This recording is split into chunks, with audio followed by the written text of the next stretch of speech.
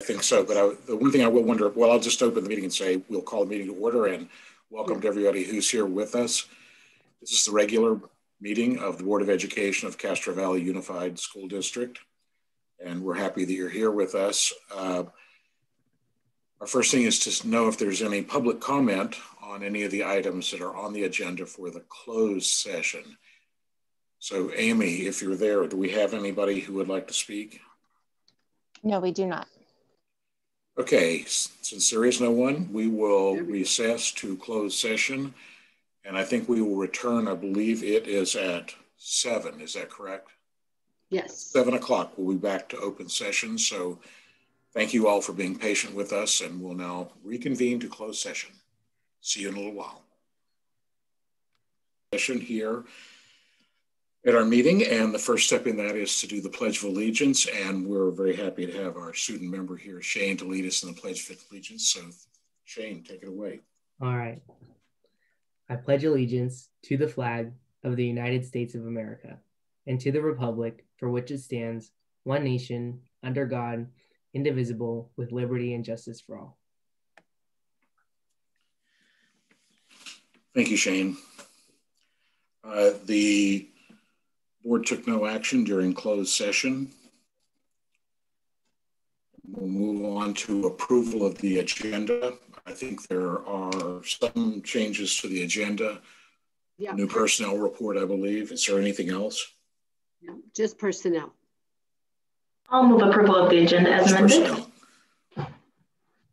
Thank you, Lavender. Is there a second? Thank you, Michael.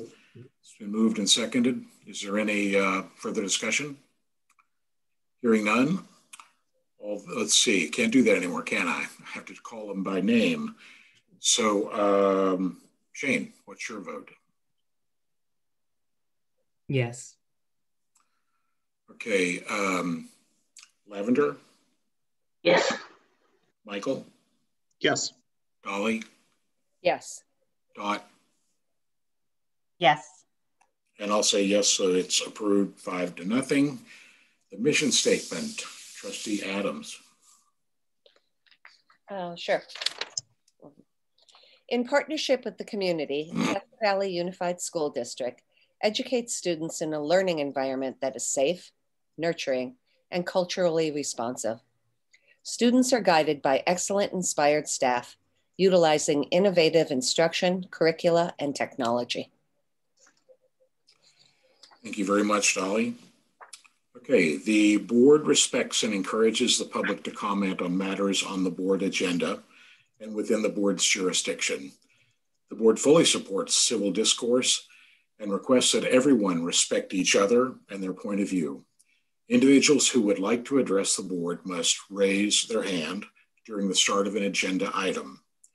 To comment by video conference, click the Raise Your Hand button, and to comment by phone, raise your hand by pressing *9 to request to speak when public comment is being taken on the eligible agenda item. You will then be unmuted during your turn and allowed to make public comments.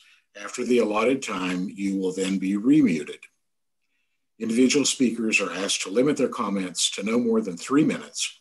There are up to 30 minutes of public comment allowed on each agenda item. With board consensus, the president may increase or decrease the time allowed. This meeting is being recorded to prepare the official minutes. So we'll move on to the student board member report. Thank you, Shane. It's a little less than last time, but we have a few good things going on. At the high school, we just started Sauce Pop, which is a 10-week period celebrating diversity through student-led activities, and that's usually spearheaded by our clubs. The high school is planning on hosting our virtual assembly probably in the next couple of weeks. Canyon Web Leaders have hosted multiple virtual events for the 6th graders. High school clubs have continued to hold fundraisers at local businesses.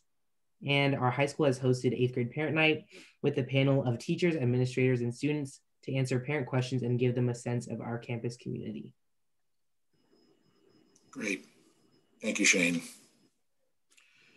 So tonight we have, as our special guest, Independent Elementary School. So, yeah. Ian, would you like to welcome them? Yes, I sure would. Hold on one second. Let me make sure I'm not on mute. Yes, it's great to have Mr. Patrick Hansen here to share all the wonderful things about independent elementary school. I know you saw Patrick actually present when we talked about CVVPE before, but this is independent elementary school where he's a principal at. So thank you so much for joining us, Patrick. Nice. Thank you for having me. I'm sorry, give me 1 second. I'll have it up in 1 second. Oh, it's okay. I have some beautiful slides for all of you tonight. Sure you do. Your website is always a treat to look at. I have fun with it. Okay, you can go to the next slide, Amy. So I like to start all of my presentations with Independence mission statement because everything we do should be focused on this statement, which is in partnership with the community, Independent Elementary School educates students in a safe, supportive, positive, and welcoming learning environment where they are immersed in a well-rounded and rigorous curriculum with an emphasis on the whole child and their social emotional learning. Next slide. Tonight, I want to focus on this part of the statement in partnership with the community and how we at Independent create a true partnership involving two-way communication and the ability for families to influence policy and practice. Next slide. With an understanding that a safe, supportive, positive, and welcoming environment is going to look very different depending on the student or the family that we're focusing on. And so it's going to be important for us to elicit feedback from a wide range of community members and families to truly understand the diverse perspectives that we have at the school. Next slide. So the way that we do that at Independent is through our family-friendly survey. And this was developed based on a resource that was provided to us from Nancy Dome of Epic Education. Each year we give this survey, one in the fall and then a follow-up in the spring. This year we got over 300 responses to our fall survey, which is about 75% of our population in terms of family numbers. Next slide. So these are the questions that we asked. This year we focused on communication because we know that in distance learning, communication is even more important now than it ever was before. And you can see that we ask questions everywhere, or everything from how the office staff communicates, how the teaching staff communicates, how is our follow-up when they have questions, are we providing information for them to know how to support their child at home, and are we sharing positive news with the families. And then we also focused on equity because equity is and always should be at the center of everything that we do. And you can see that we've got 3 questions there that get a sense of how families feel within our school community. Next slide. This is tied to our SIPSA, or a single plan for student achievement. We have a goal around this survey. The goal is having 88% or higher of respondents agree or strongly agree to the statements that are presented to them. And I want to acknowledge that 88% is a really ambitious goal for all of the questions, but at Indy, we shoot for the stars. We hope to reach it. Next slide. And so this is how we stacked up. You can see on the left a brief summary of all of the questions. The teal part of the bar is the respondents that marked agree or strongly agree, and then the yellow are the percentage of families that marked sometimes or needs improvement. And you can see that for 7 out of 10 of our goals, we met our 88% mark. And then for 3 of them, the ones that are circled in the black, we were close, but not quite there. And so those are families want to see more positive news shared with them, like positive things that are going on in the classroom and in the school. This year, they feel more disconnected than they have in the past, which makes sense with distance learning. And then families want to make sure that we're creating an environment that affirms students' identities. Next slide. So this then leads us to our 3 focuses for the year. because for a functional partnership, action must be tied to the feedback to make sure that the families can see the impact of the feedback that they give. So the goals that we have for this year are highlighting the positive, creating community connection, and then empowering and affirming our students' identities. Next slide. So let's go ahead and take a look at the actions that we're taking to do these things. Next slide. For highlighting the positive, you can see on the left, that's a snip of our staff Google Classroom where teachers submitted what they're doing to highlight the positive in the classroom. And this ranges from everything from picking several students each week and sending positive messages home and then rotating those throughout the week, to sending snail mail letters. Yes, some people still do that, and it's really nice to get that card in the mail. And then we have our Ego Wings for our PBIS system. We typically give out paper Ego Wings as a reward for positive behaviors. This year, we're giving out virtual Ego Wings that the students can go to our online store and buy items with. And then I've got this video of Miss Krista Samboy, who is our preschool teacher at Indy. I want to play part of it for you. And Amy, just like 15 seconds of it, and then I'll explain why I'm playing it.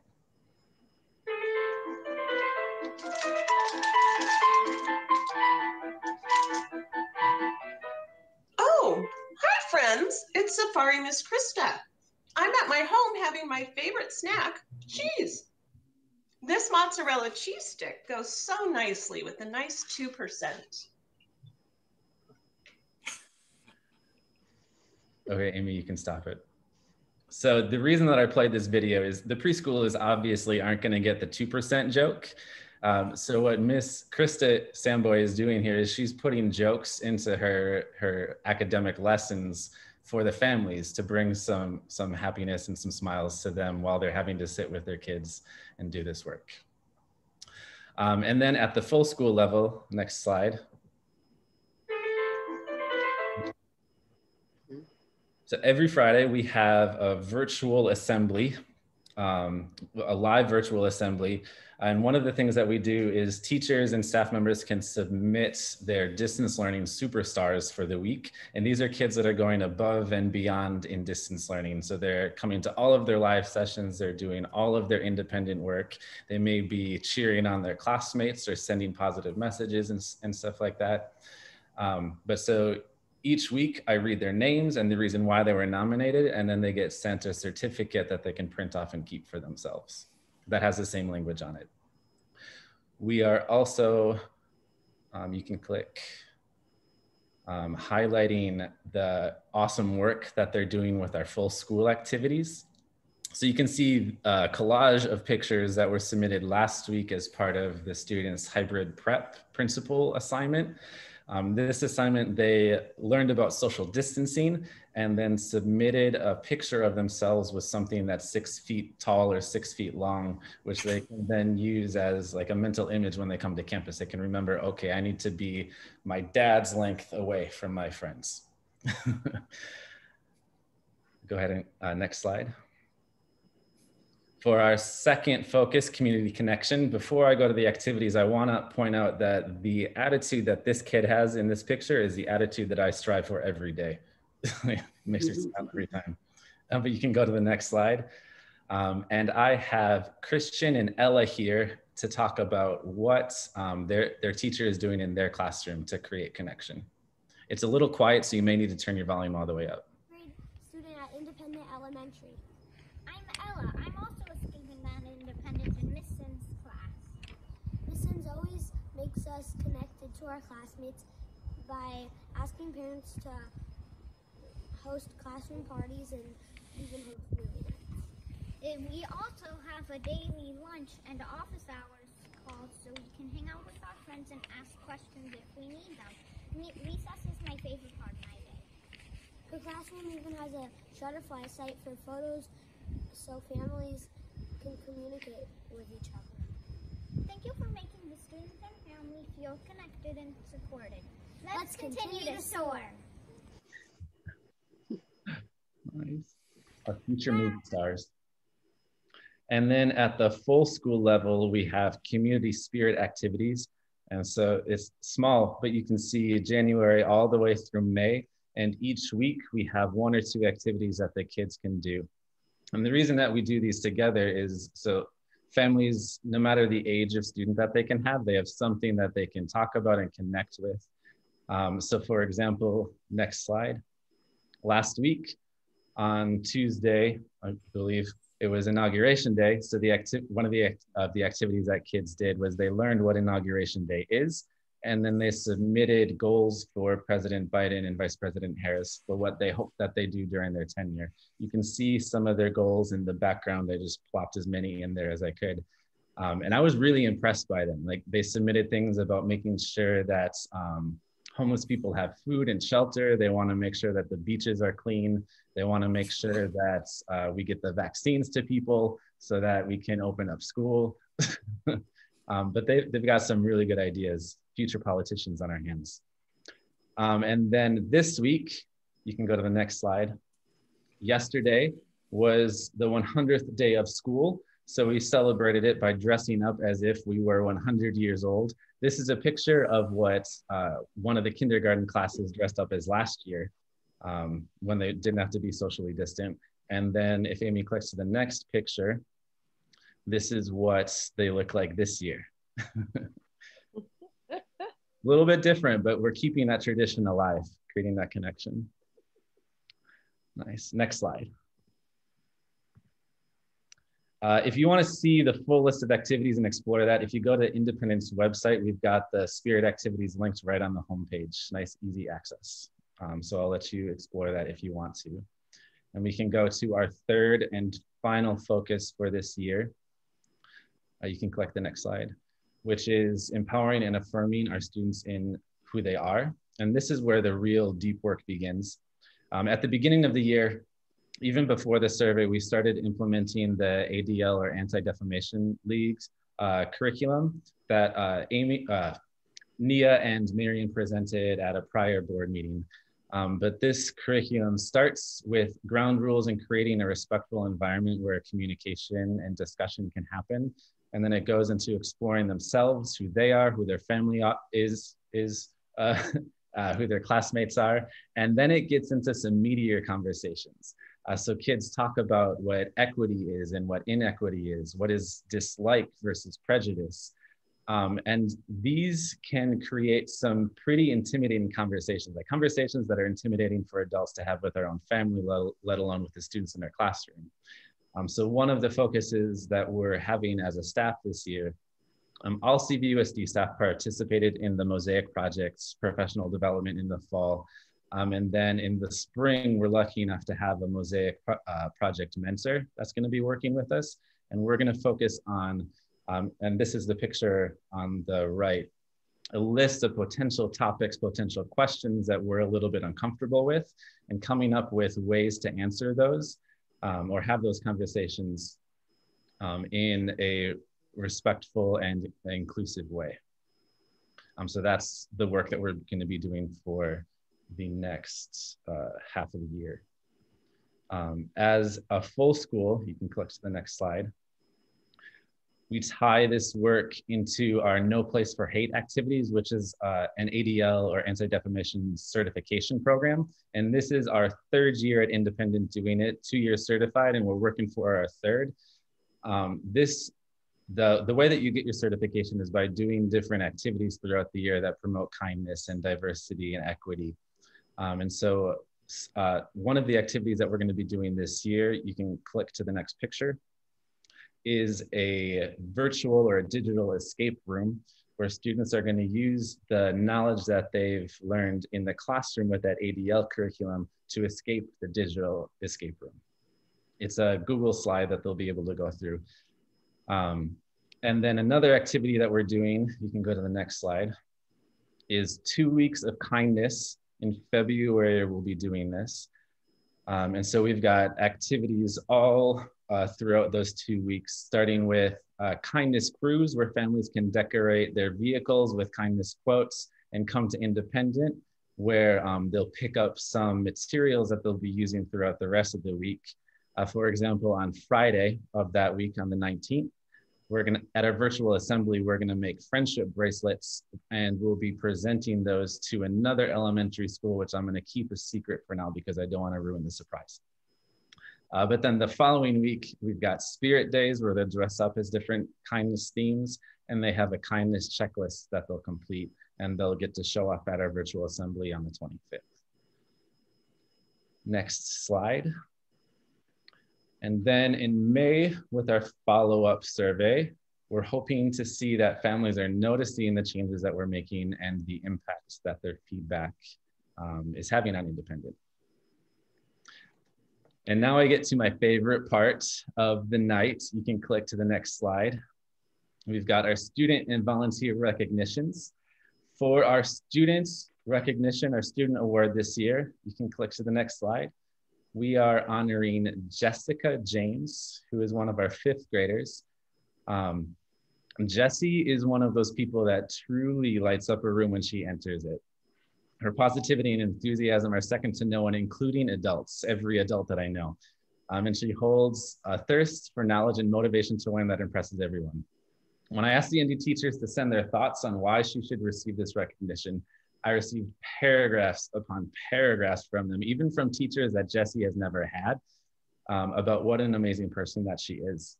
But I thought the best person to sum up why Jessie should receive this award is one of her current teachers, Miss Carson. If you click to the next slide, we've got a video of her. Jessie more than deserves this award tonight. She is an amazing student. I've known her since kindergarten. Every year, she is such a hard worker, such a kind friend, and such an amazing student at Independent Elementary. This year, she has gone above and beyond, getting her work done, going to office hours, and being a leader for the other students in her classroom. We are so proud of her and so excited to see her bright, bright future. We're very proud of you, Jessie. Congratulations. Congratulations, Jessie. And then for our volunteer of the year, we are giving it to Cesar-san. So Cesar was actually the first independent parent that I met. He was part of my interview panel, which will give you a sense of the level of support that he's provided to independent. Prior to my arrival, he was the vice president for the Indy PTA for 2 years and then became the president for the next 2 years. And during those leadership roles, he was supportive and responsive. When he was making decisions, he always thought of all students and always strived for what was fair. He's got this unique gift of making everyone that he talks to feel understood and appreciated. And even in the toughest of situations, he's able to create a calm and positive environment. But the aspect of his leadership that really impressed me the most was even with his full-time job and two students at separate schools, he was able to be on the independent lower blacktop every day to greet parents and field any questions that they have about the PTA. Last year, he took a year off from the board, but was still just as active as before. And then this past spring, with an up and coming new president, he had a surprise nomination for VP. I swear it wasn't me, but he stepped up to support and took the role of vice president this year again. With his youngest child now in 5th grade this year, he's gonna be moving on, but he's gonna be thoroughly missed. Congratulations, Cesar. You do amazing things and I couldn't do this job without you. So that sums up my presentation. Thank you for having me and I'll stay in the line. Well, thank you, Patrick, and thank you, Independent. Are there board comments? I'll start with Lavender. Mr. Hansen, it's always great to see you come. You bring that energy with you. I know you wanted to be that young gentleman, but you bring that with you every time, and it's quite contagious, I have to say. I want to thank you for what you're doing in regards to gathering data and gathering data from families. I mean, 75%, that's a lot of participation, and the striving for high goals of 88%. Those are big goals, and it looks like you did really great, and you're looking at the gap areas. And those gap areas, as you said, are very important areas. And I want to commend you and your team for really weaving equity into that conversation. People have spoken up, they've said it. And just them speaking up means that you're creating spaces that people feel more comfortable to speak up, saying that they don't feel safe. That's a feat in itself. So I want to appreciate and thank you and your staff for all the great work you're doing in that area. We need it, and we've got a lot more work to do. I want to congratulate Jessica, helping out younger students and really shining and being that sunshine. I say, you want to be that little boy? I want to be her when I wake up every day with that smile. And lastly, Cesar, you've helped out so much in our community, and we need parents like you and that can keep the calm and help everybody else feel welcome. So thank you so much for your support. And thank you again, Mr. Hansen. Appreciate it.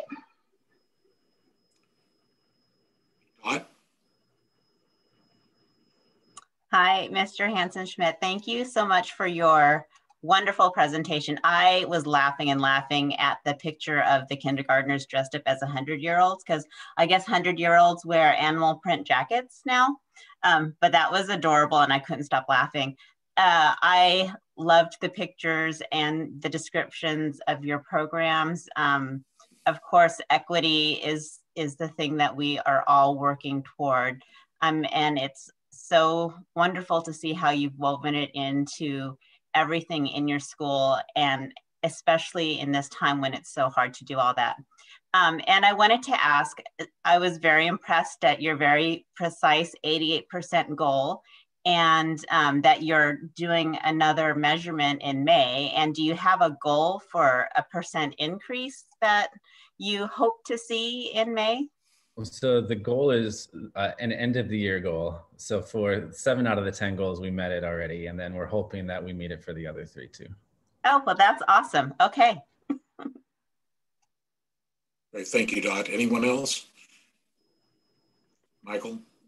I just wanted to congratulate Jessica and Cesar for being a part of, I'm amazed by this independent community I've learned about tonight. Mr. Hansen-Schmidt, wow. The metrics that you brought tonight really demonstrates so much about your community and what your values are. And I think in the times that we find ourselves in, leading difficult conversations is really important. And it seems like you're well equipped to do that. And I just want to thank you for tackling that and doing it in a very thoughtful way. So thank you so much for all of your work there. Thanks, Michael. Dolly, did you have something you wanted to say? Oh, yeah, just a little bit. Independent Elementary is a really wonderful school, and this was a beautiful presentation. I congratulate Jessica and Cesar.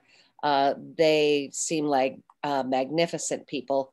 I was really nervous when I saw the teacher with the glass of wine there, or it wasn't a glass of wine, it was just a glass. And then she poured the 2%. I'm like, oh, thank goodness. Very cute. That was adorable. Thank you. Parveen? Yes, I feel, I have said to Patrick already that I feel we are so fortunate that he came to Castro Valley, to have such a reflective, amazing leader in our community. And I know that he, along with the rest of our principals, work very closely together. And when you talk about data, every single principals meeting, we spend time looking at data. They spend time with their teachers and staff looking at data, and it's just the thing they do. What I really love is how you commented about it's really about being responsive to the need, that this is the need and this is how we're going to respond. I love the video by Krista Sambo. She's an amazing teacher, by the way. She has the preschool, and she actually is seeing children every week in person. We've just seen her good work all the time in the past as well. I love all the creative things that Patrick and his team and his community come up with, including the 100-year-old, looking like you're 100 years old. But, and I want to congratulate Jessica for her positivity. We need that. And I love how you take control of your learning. That is key in everything that we do as you grow up. You have already started that. So that's great. And Cesar has always been welcoming. I remember that when he was a PTA president, always with a smile on his face, always very supportive and welcoming when we visited as well. So thank you, Patrick. You're doing an amazing job. Thanks. So Shane, did you have anything you wanted to add by chance? I don't want to ignore you. I just echo everything that everyone has said. And especially thank you for including that part in the presentation that you had the students give what they wish for with Biden's presidency. Those things that gives me hope for their future. So thank you for including that and for giving the presentation. And of course, congratulations to Jessica. Yeah, so, you know, what the problem with being last on the list is that most everybody has said everything so nicely already, but I will reiterate that I really admire what you're doing there. The innovation is terrific. The high standards and the goals that you set are terrific. And certainly congratulations to the two award winners there, Jessica and Cesar. They both sound terrific, so that's great.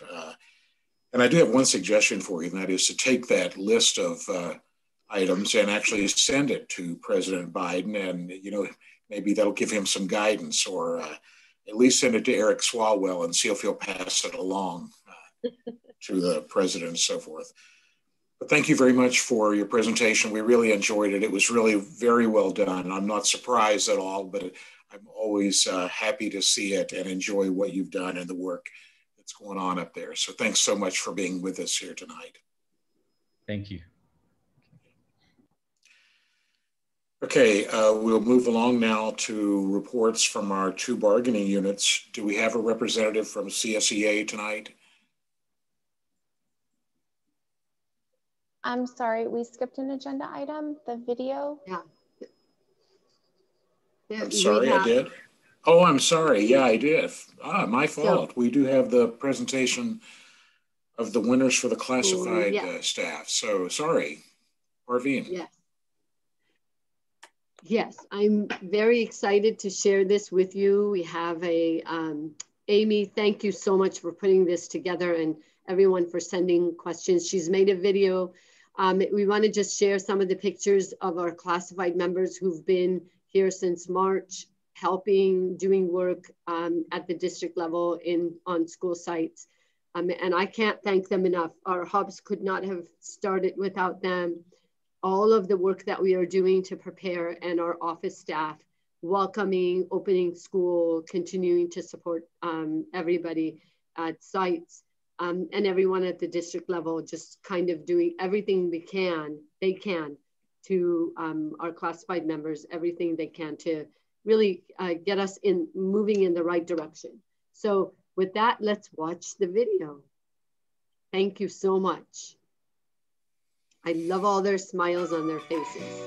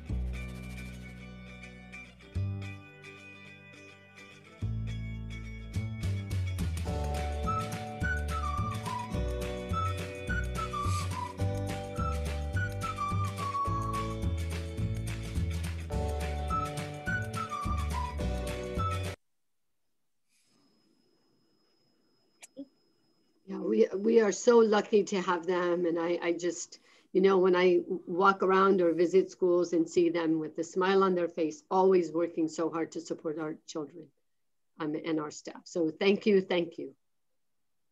I wish we could be in person so we could actually see you. And I wish we could actually get to a point where we can hug you, but we'll wait for that. So thank you. Lavender? I just want to really quickly echo the video and really thank the staff. I work in a site services organization. I know what it takes to keep things running, and you run it so smoothly that people don't recognize all of the hard things that you're doing to keep it that smooth. So thank you for enabling education and enabling a safe space for our kids, parents, and staff. Yeah, I think a lot of times when we think about schools, we think teachers are the first thing that come to mind, but clearly we can't run a school without the classified staff. So they are extremely important and a full member of the team. So that was a nice presentation, and we're glad to honor them. Dolly. Yeah. Yes, I just wanted to say something like in all the years that I was a teacher in Castro Valley Unified, the classified staff, the secretaries, the people, maintenance people, those people are just so important, and just they help create the culture of the school. And Castro Valley has just wonderful classified people, and I think the presentation shows that. We're gonna go ahead and post it on social media.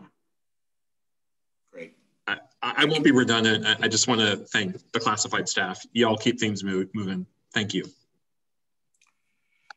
Yeah, Sherry, I was wondering if you had anything to say since you've made an appearance here.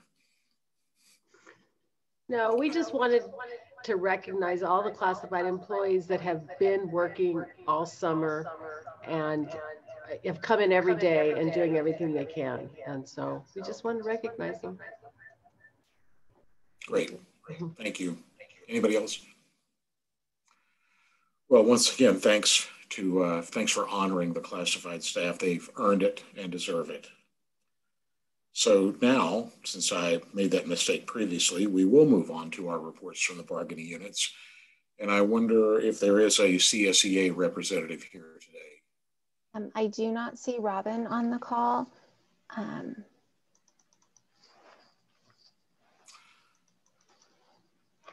Okay, well, we can move on to see if there's, I do not see Mark on the call either.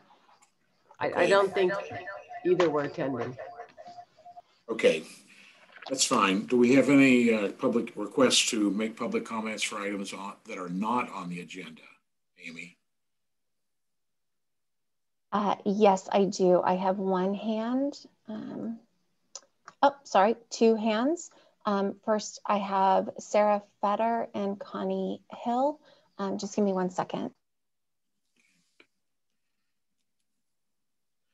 We'll remind everyone that due to the Brown Act, we on the board are happy to listen to comments on items that are not on the agenda, but the Brown Act prevents us from discussing it or answering very much of a question or anything. So please don't be disappointed. It's not that we're ignoring you. It's just the law for open government. I do. Sarah, are you on the line? Yes, I'm here. Okay. Sarah, welcome to our meeting. Thank you. Good evening. I wanted to comment on 2 issues related to special education. First, I would like to bring up the issue of legal spending within special education. I have raised this issue many times, and I am again asking that the school board request a detailed analysis of legal spending for special education in our district. I am asking that the school board take a close look at legal issues in special education and ask whether they are being handled in the best interest of the district and its students. This is an opportunity to reduce spending and develop collaborative rather than adversarial relationships with families. The second issue I would like to comment on is the Special Education Parent Advisory Committee that was recently formed. I'm concerned that there hasn't been any communication with special education families about the forming of the committee that is meant to represent their needs. I'm concerned that there was no opportunity for the public to review the plans for this committee and no opportunity to comment publicly on it. Transparency is a word that is often thrown around but rarely seen in practice when it comes to special education in Castro Valley. I do not believe that an advisory committee made up of parents selected by the district is going to provide the district with the feedback needed, nor will it give all parents a voice. If Castro Valley is genuinely interested in improving special education and ensuring that all really does mean all, the school board trustees and district administrators need to listen to all voices and engage in some difficult conversations with all families. Thank you. Thank you, Sarah. We will now mute you and welcome our next speaker.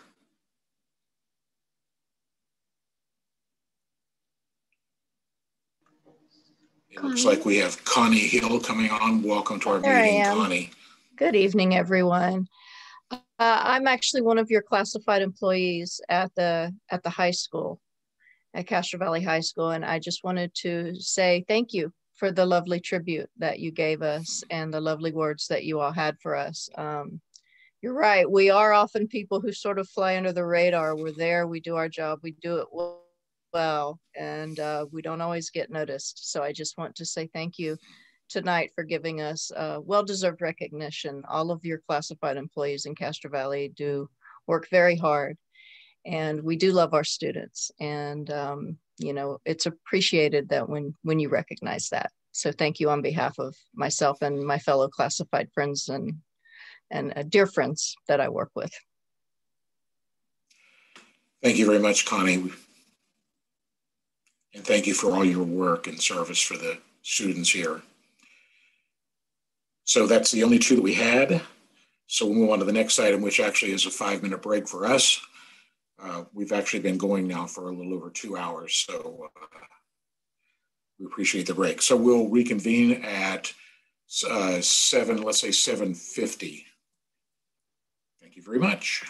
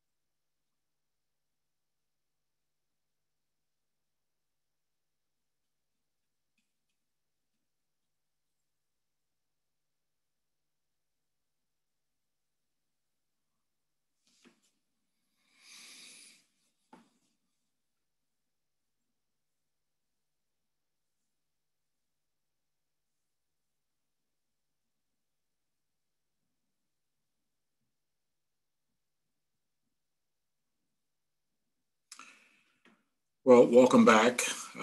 We'll start again. We'll move on to item 9. This is a consent agenda. It's an action item.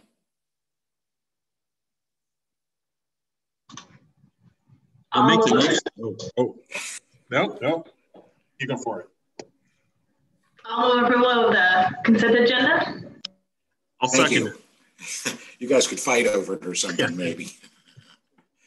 So it's been moved and seconded to approve the consent agenda. Is there any further discussion or comments? Hearing none. Well, I have to call the roll, don't I? I keep almost forgetting that. So, Trustee Whitaker. Yes. Excuse me, I've made another mistake there. I have to ask our terrific student for his preferential vote. Sorry, Shane. You're good. Yes. Thank you. And Lavender, I got your yes. Michael? Yes. Dolly? Yes. Dot? Yes. I'll say yes, so that makes it 5-0. So we're moving on. Hopefully we have our superintendent there somewhere. Yes. To item number 10. Thank you. She's here. Yeah. And onto the roadmap. Yes. Next slide. Just going to update everybody. Again, thank you, Amy, for highlighting the latest and the greatest data on what's happening in the county. We're going in the right direction. So next slide. So I wanted to just share a few updates from the county health department first, and then go into some of the updates I need to give you about what we are doing. So as you know, regional state at home order for stay at home has been lifted. So that's great news. Projections of hospital beds is improving. Our case rates are also dropping. What we're hearing is we are on the tail end of the winter surge, hopefully, but we must all stay vigilant as this is really far from over. Next, no, we don't want to let our guards down and end up back where we were. Again, continuing with that, they are allowing transitional kindergarten to 2nd grade, are allowed to open based on county and state guidance once you are in the red for 5 days. The required COVID safety plan and state checklist, that's the checklist is the new thing that they have required us to have, and will need to be posted on the state website 5 days before school reopens. It's basically kind of a summary of what we have. Vaccination, we do have a link in here. Actually, if Amy, if you could click on that link, because I think if you go down a little bit, I saw, when I put the link in here, I actually saw a list of who's first, who's second, that whole guideline. So maybe while we're doing this, Amy can look it over. Oh, there it is. I think it's called prioritization. If you click on prioritization framework, there you go. So basically, as you see, there are phases. There are 4 phases, phase 1A, 1B, 1C.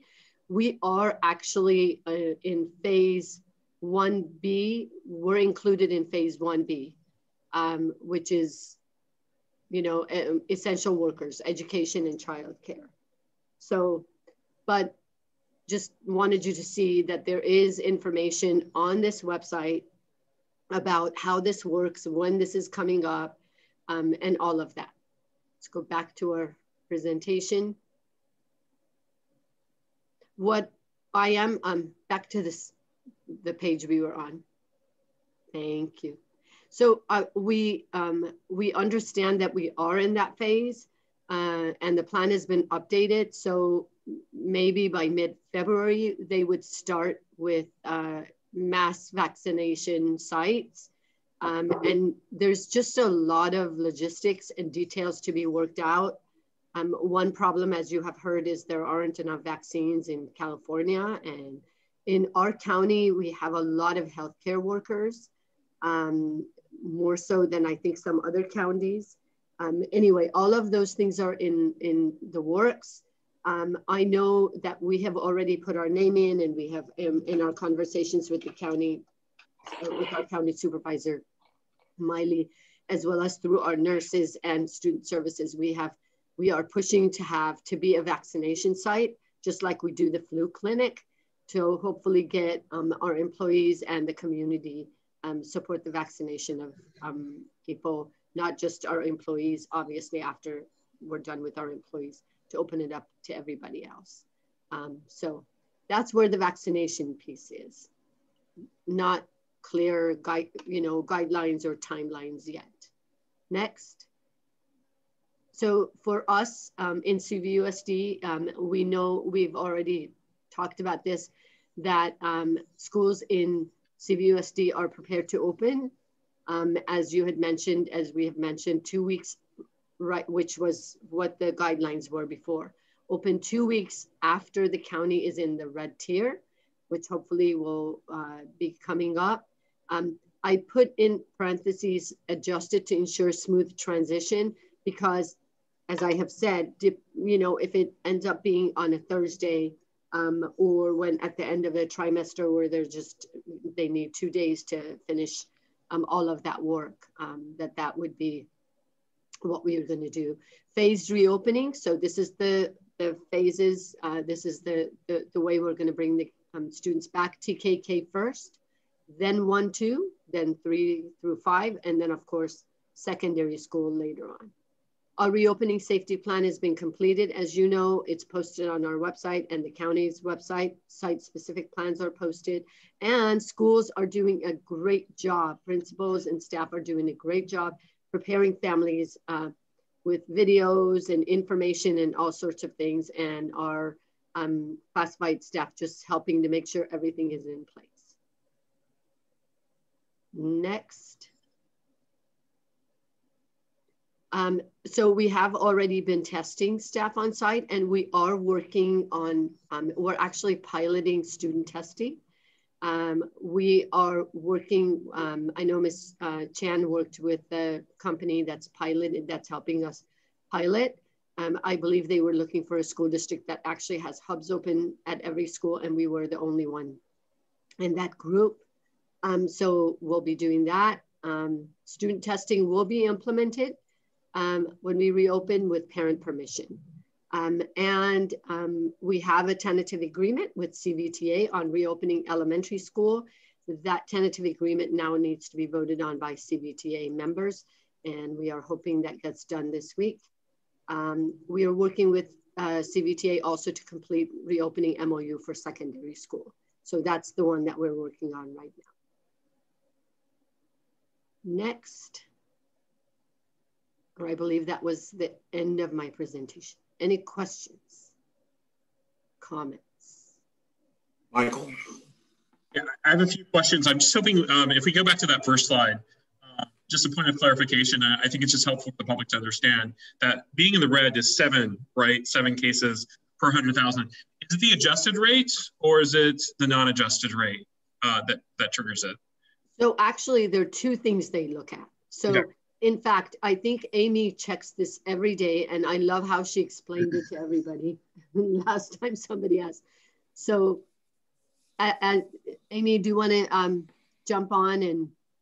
Yeah, so they look at both the overall test positivity, which is currently at the 7.7, and then also the adjusted cases, not the unadjusted. So if you look at the bar chart above, it represents the unadjusted. The adjusted at 28.9. So that's what they look at. So currently we're at 28.9 and 7.7. So we're technically in the red tier for positivity, but we're not overall in the red tier. Yeah, and 25 is what they look at. So right now we're 28.9. And at one point, if you remember, we were way lower than that. So. Thanks for clarifying that. I had 2 questions about the testing. If you could just clarify something. What does it mean to pilot? I know what a pilot is, but okay. What's the scope of the piloting? And I'm curious as we go into testing, what if families opt out of testing? Can they do that? So can we talk about that? Yes, absolutely. We do need parent permission, and it's not an opt-out, it's an opt-in in order to test. We cannot force children to be tested. It's not legal. But as far as pilot, it's because this company is actually has tested students in college, but not in elementary schools and K-12 schools. So they're just making sure they work out all the bugs. The test is actually, I know that at Parent Leadership Council, I mentioned that the test would be, so for us, it would be once a month, unless we actually have what they have for the incentive grant at the state is if you're in purple, but we are not going to stay open in purple. So the test is also, I know they asked, is it the nostril one? And I, at that point, I did not believe that it was, but it actually is. But it's not the one that, that most of us have experienced as adults when you go to get your test outside. It's pretty easy and just like kind of the bottom part of your nose. So they're just piloting to make sure they work out all the bugs. We have to figure out how to get, permission slips and get results back to families and all of those kind of logistics and the legal issues. And we're starting that this coming week. Okay. Any other questions or comments? And I do agree that, okay, Mike. Sorry, I'll just ask one final question. So, okay, we get into the red. What happens? What gets triggered in our district? We have 14 days. Could we just open the doors tomorrow, or does that? What do we do in those 2 weeks to get ready? 2 weeks. Well, we've been getting ready since August, since March. So we just, to be honest with you, we're ready. We have everything in place. The only thing right now we're piloting is the student testing, and that should be done. And we also have the testing that we have for adults. That same company also does testing for students. We're just trying to find different options. So within those 2 weeks, I think it's just time for families to kind of figure out all the, the logistics for their children's daycare and all of that. And for us to make sure that our staff has enough time. Our teachers need a couple of days also to just plan because they haven't been in their classrooms. Their classrooms are not set up. This would have happened at the beginning of the year, but since COVID, we were dealing with COVID, they haven't had a chance to do that. So just putting the last touches in, and that's why they said 5 days, but 5 days is a pretty short timeline. But we are ready. If when we go into red, we should be ready to do that. Dot? I just wanted to say something about vaccines since I've worked the vaccine clinics for the county and touch on the complexity of vaccine distribution. First of all, I think our county, we don't have enough vaccines for everyone. The state of California only got 2 million vaccines for 38 million people. So that's one barrier. And as Parveen mentioned, we have a large number of healthcare workers in Alameda County. And so those are the first priority to be vaccinated. And we're still bringing healthcare workers in, behavioral health workers in to be vaccinated. And then suddenly the governor opened up vaccinations for 65 and up. So that meant an influx last week. I don't know if any of you went to the library, but there was a line 1/4 mile long for people to get vaccinated. So there's a lot of desperation in getting this vaccine. So these points of distribution, or pods as they're called, are basically trial runs while we're getting healthcare workers vaccinated. At the same time, there's a working group who's looking at equity, who's looking at accessibility, and where other pods as well as mass vaccination clinics will be. So there's a lot of moving pieces, and we're hoping that by mid-February, we'll be able to move into teachers, food, ag, and those essential employees. Mm-hmm. And I think to your point, Trustee Theodore, there was a lot of misinformation. People were sharing things like you can go get your vaccine. There's a line at the library, but not everybody qualifies. In fact, you know, some people had like links to sign up, and you know, they actually went to wherever they were assigned, and that was really for healthcare work. Right, and just a PSA, even if you have a link and even if you have an appointment, if you are not 65 and you are not a healthcare worker, you will not get a vaccine, even if you have an appointment. That just means that you took an appointment from someone who could have gotten an appointment. And the library is no longer doing walk-ups, so just a PSA. No, thank you. No, thank you for that. And let's just cross our fingers. As you said, the most important piece also is we have to have enough vaccines. So hopefully things will get better. Well, I agree that the numbers are encouraging. We hope that they're real. Even Fauci today was saying that he's starting to believe them. That's really good. And we, of course, we don't have any major holidays now, which were I think the cause of the tidal wave of infections that were through here. So we're just getting past that. But, you know, Parveen, also when we start, not if, but when we start, is there still the staged or the phased, I should say, opening of elementary, then higher grades and so forth? Yeah, yes. That's still part of the plan. Yes, absolutely. So first we have to open TK2 and then the rest of the students before we go to secondary. Right now, the focus is really on elementary at this point, but we're hoping to get to that point. And that's why we wanted to finish our MOU with the elementary first before secondary. Amy, is there anyone who wants to comment on this? Yes, we have one public comment from Amy Franklin Willis. Okay, great. Welcome, Amy. Haven't seen you for a long time.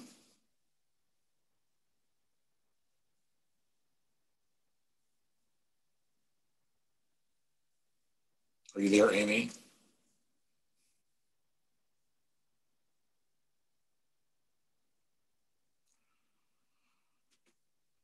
Maybe not. Amy, we'll give you another moment. Hope you're there. Hi, can you hear me? Yeah, glad to hear you. Okay. Haven't seen you for a long time. Hi, nice to see you. Thanks for letting me comment, and so helpful to hear this particular presentation. For those who don't know me, my wife and I are parents to 3 Castro Valley Unified kids. Our oldest is a CVHS class of 2017. Our daughter Grace is class of 2021 at CVHS, and our youngest is a freshman at CVHS this year. So tonight I wanted to speak as a voice for the 692 families that have seniors this year. As this reopening conversation and planning begins to feel a little more real for senior parents and senior students, the big looming event is graduation. And we have not yet had any communication from CVHS about planning for graduation. And we're 3.5 months out. I attended this PTSA meeting last night and directly asked Mr. Torpy about what was being planned, and the response I got was that CVHS had done graduation last year and that they would be in touch with families, and that is really not reassuring for us with kids who have missed their entire senior year. Class of 2020 got the majority of their senior year, though clearly missed out on the last part of it. And I think the graduation that was pulled off in 2.5 months was extraordinary. And I know families that were so pleased. What I really, there was a lot of activity on the Facebook page for parents of this class today, is we've got to figure out if we can only do what we did last year, we've got to do additional items. We've got to figure out as a community how to honor these kids and what they've accomplished and what they have persevered through this year. So I know that the board is not in a capacity where you're going to, be able to. I just am asking for all these families, that want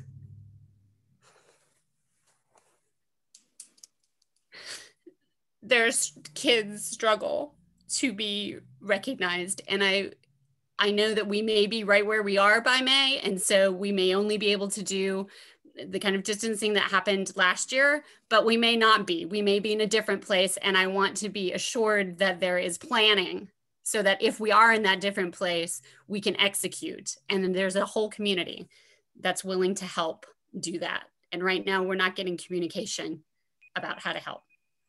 Thank you. Thank you, Amy.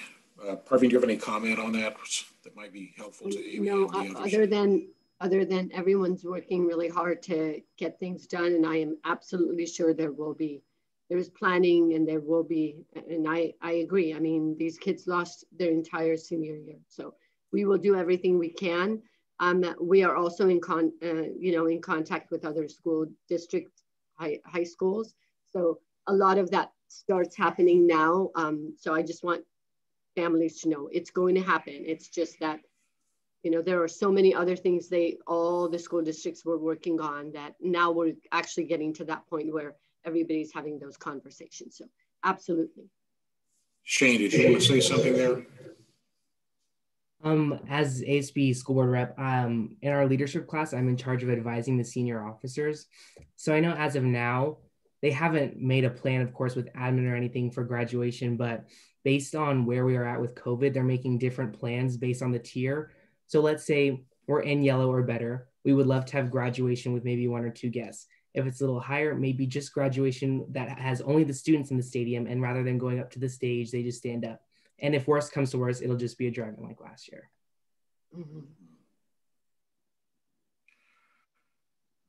Dot, did you have your hand up? I wasn't sure whether.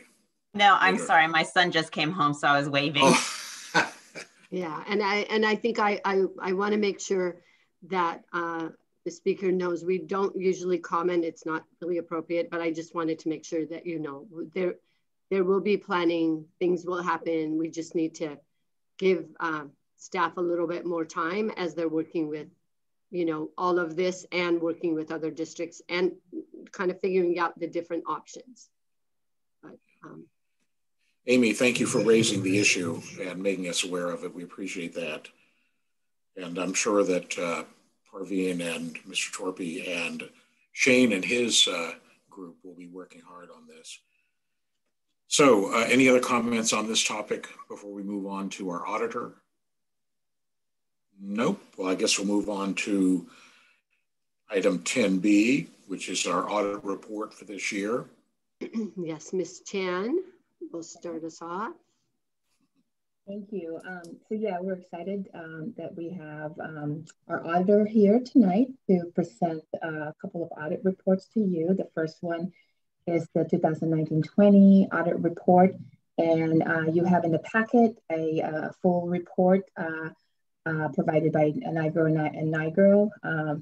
Peter Glenn is the auditor who will be presenting, just giving you a quick overview of the report, and also we'll be able to answer any questions that you may have. So you should have received also a letter that came from NIGRO and NIGRO along with the report. So with that, I'm going to turn it over to Peter. Good evening, members of the board and cabinet. I hope everyone can hear me okay. First question everybody gets, right, on a Zoom call. But again, thank you for having us out tonight to present the report. And as Susie mentioned, I'll be really brief and handle any questions that you have. So basically our audit it started last year about this time, as it does every year. And of course we we kind of went through radical change in the conditions, as our audit covered the July 1, 2019 period through June 30, 2020. So it really changed some of the way we had to do some of our procedures. But in the case of your district, actually, we were really successful in getting out the district on a couple of occasions, and were able to work, you know, in the offices and work with everyone. And although we used our secure portal for a lot of our documents, a lot of it we were able to, you know, handle out there in the field. So we were really appreciative of the district for working with us and making the audit run smoothly, and really being able to issue the report. At this point in the season, you may or may not know, but the state actually allowed for reports to be filed all the way through March 31 this year. So but we're very happy to have yours done at this point. So like every year, our audit had to be in conformance with general auditing standards, governmental auditing standards, the K through 12 audit guide, which is the state, and they dictate basically the format of the report, the types of schedules that go in there, what it needs to contain, compliance, and all that. And then the uniform guidance, which is the federal piece, and the uniform guidance, the addendum to the uniform guidance actually came out in pieces this year. There was a part that came out in August and then September. And then there was one that even actually came out just before Christmas. So it was because of all the funding, the unique funding from the CARES Act this year. So it was, you know, a different year for auditors as well as everybody. But so our audit covered that period. As you look at that report from June 30th, it's a snapshot in time, right? It basically tells you where you were as of June 30th. It covers the activity for the full year. But what it does provide, it provides an independent opinion on your financials. And our opinion is that is an unmodified opinion, which means all the information that's contained in your audit report is fairly stated. There's no misstatements that would materially affect the financial statement opinion. So that's a good thing. So you can basically move forward with those budgeted, you know, those budgeted expectations now moving forward from in all your funds, and be able to have confidence that, you know, this has been independently attested to. So we wanted to make that comment. And really, as far as highlights go for the district, those are mentioned on page 3 of the audit report. A little bit of information on there. I think the biggest takeaway, at least financially, is the spending in the building fund. So a lot of capital outlay there, about 28.6 million actually in expenditures in the building fund. So that's still seeing a lot of activity, and hopefully everybody will be able to get out there and enjoy those facilities, you know, in the coming weeks and months. I'm sure you're all looking forward to that. So I think that covers everything that I had meant to talk about when it comes to the district's audit report. So clean report. And again, we want to thank the district, Susie, and also Fiscal, Tricia, and Fiscal for all their assistance through our efforts. Well, thanks for that. It's always good to get a good, clean report and everything. And that's, of course, important for us to know that we're doing the right thing with the community's funds and so forth. It's also good to hear that you had a good working relationship with the district, you know, that you guys worked well together and were able to get all that done. So we like to hear that things are working smoothly. Sort of not surprised to hear that, but it's always good to hear an independent outside person say nice things about our district. So did you have anything you wanted to add, Susie, for example? No, just we appreciate, you know, our auditors, because we do, there are so many changes. And so I know that Peter is one of those that I can call and just kind of, you know, talk to about the changes, especially with the CARES Act funding. So we all know that those, you know, to us restricted, and so we want to make sure that we're spending it, based on what's allowed per the federal government. Also, we'll also want to thank. I know Peter mentioned earlier that Tricia has played a big role in making sure that our financials, and also sending all of the reports out to Peter and his team. That is really huge for us because we're not talking about a couple of pages here. We're talking about hundreds and hundreds of pages of documents, and so it's a long checklist. And so we appreciate the work that Tricia and her team have done, and also other departments too, because they're also involved in terms of looking at our unduplicated count that it involves the child nutrition department as far as our free and reduced students, and then our ed services regarding our EL students, and also our homeless and foster. So we appreciate everyone's work in getting this 2019-20 report. And it's like Peter said, it's a clean audit, which is, we're always happy when it's a clean audit, like Mr. Howard said. Are there any comments for Mike? Y'all are going to think I'm crazy, but this was like the highlight of the board packet for me because you said 2 CFR 200. In my day job, this is what I get. I work with this at the University of California, and I work with a lot of people at the Office of Management and Budget in my line of work. So it was really exciting to see those references and those costing principles. And I don't know if people in the outside world really appreciate how those costing principles really impact what we do. So that was really exciting. So I thank you for presenting us with this report. It made it was fun to read. So thank you so much. It sounds like you're going to be on my list to interview next year, I think, Michael. Maybe. And I know the compliance supplements, in our line of work, we've been worried about the compliance supplements coming out, and they were quite large this year. And understanding how you deal with the CARES Act funding and the audit risk that we at an institution like UC or even for a public school, the real risk that we have to think about. And it's been a lot of information to make sense of. So thank you for tackling it for us. Anybody else?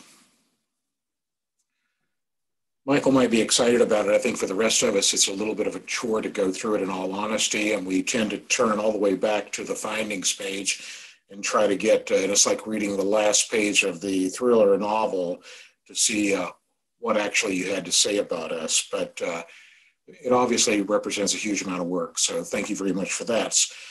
This is an action item to approve this audit.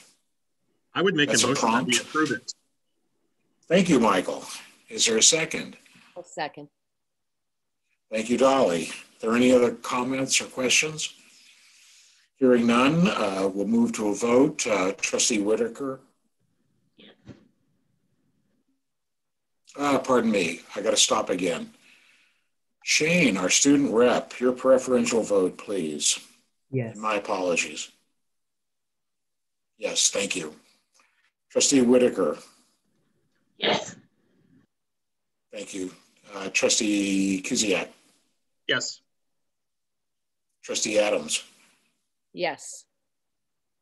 Vice President Theodore. Yes. And mine's yes, so it's approved 5-0. Thank you very much, Peter. We'll move on. We still have you, I assume, for item C, the bond performance audit report. So we'll be glad to hear about that one as well. Great, thank you again. So this is specifically in regards to Measure G, which is within the building fund, the most active part of the building fund. And so this audit report deals with a financial piece and also performance audit. So it's a much shorter looking report, and but there is a substantial amount of work that goes into it. So as you look through that report, that report's on your financial position as of June 30th of 2020. Goes into the spending of the year, and again, as I had mentioned in the other report, your capital outlay. So that's really reflected here in this particular audit. And so in this particular audit, we test the expenditures.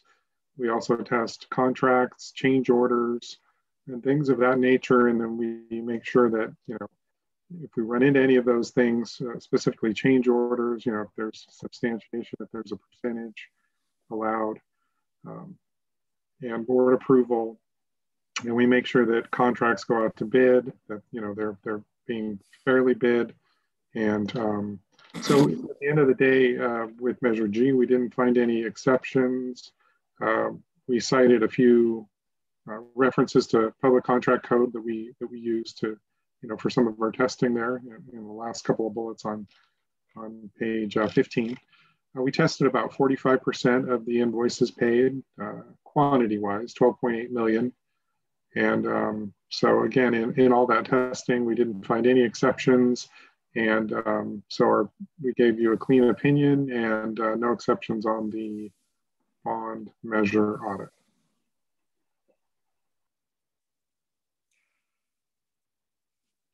Yeah, thank you for that. It's once again, it's really a joy to hear that there are no exceptions and no findings. And this one's particularly important, although you say it's maybe smaller than the other audit, but nevertheless, the community entrusted us with a lot of money, and we really enjoy hearing that an outside opinion that we are actually spending it appropriately and keeping a good track of it.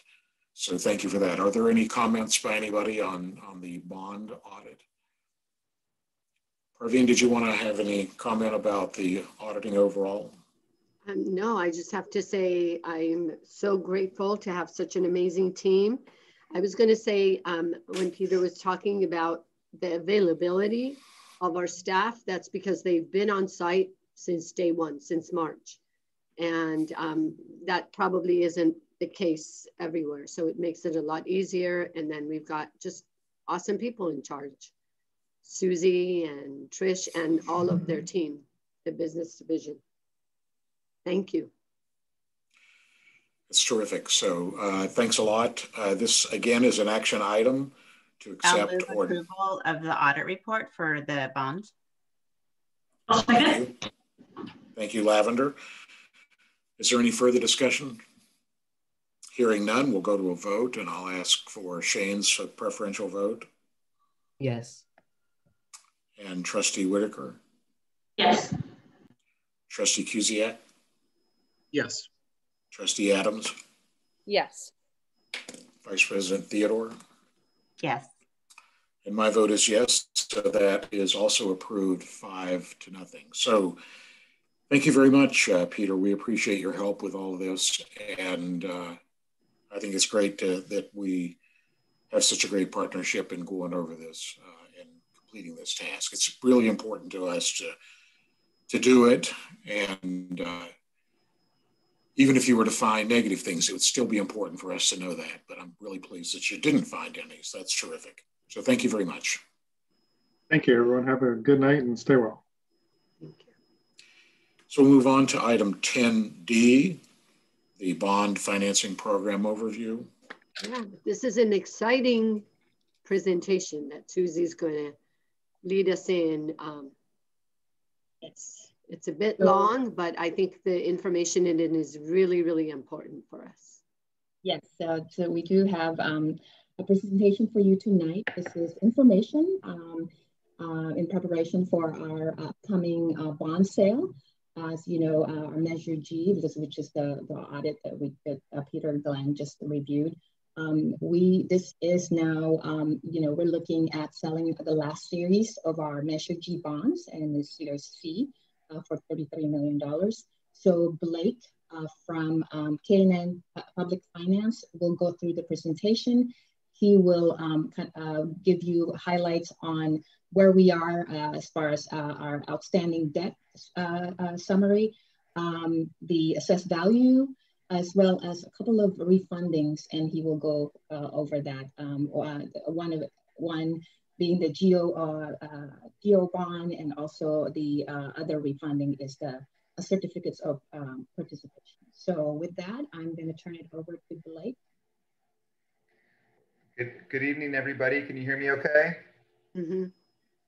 Okay, great. Well, it's always nice to follow when we're talking about the next phase and really final phase of Measure G. It's nice to follow a presentation from the auditor that everything has been spent well and has gone well associated with the Measure G. Really, this is an information discussion tonight in advance of what we're currently planning to bring as an action item next month on the 10th for the board to consider approval of the final series of Measure G bonds. And so I have some information just to share, leading up to that board meeting. Susie, what's the best? Should I just tell you when to move to the next slide, or? Okay. Yeah, just say next slide. Next slide, please.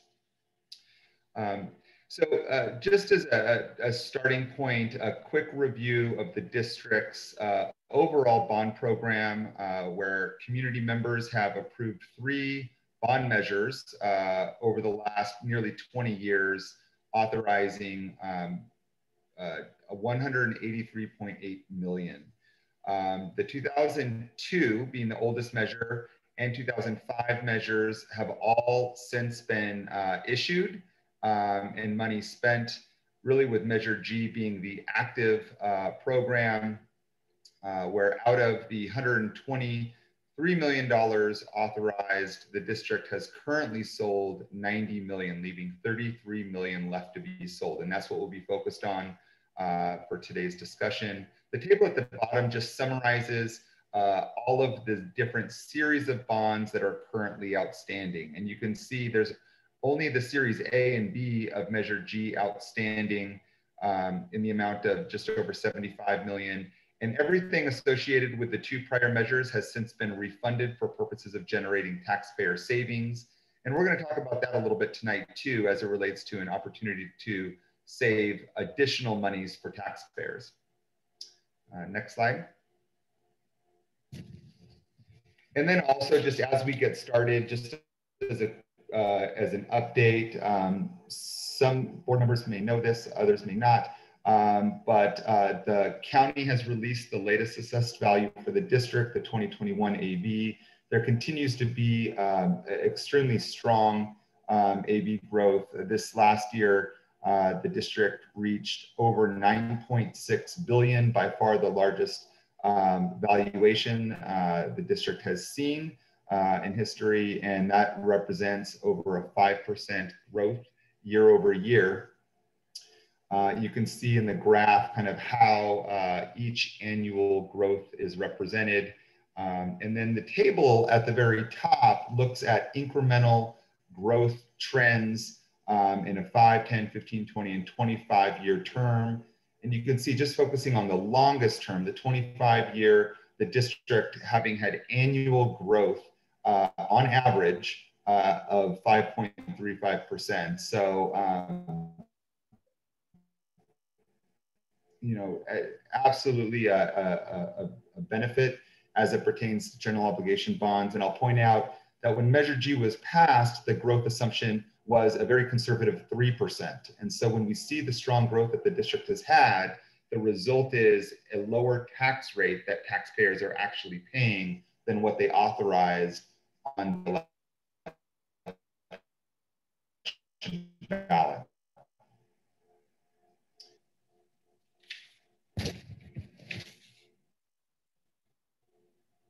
Next slide.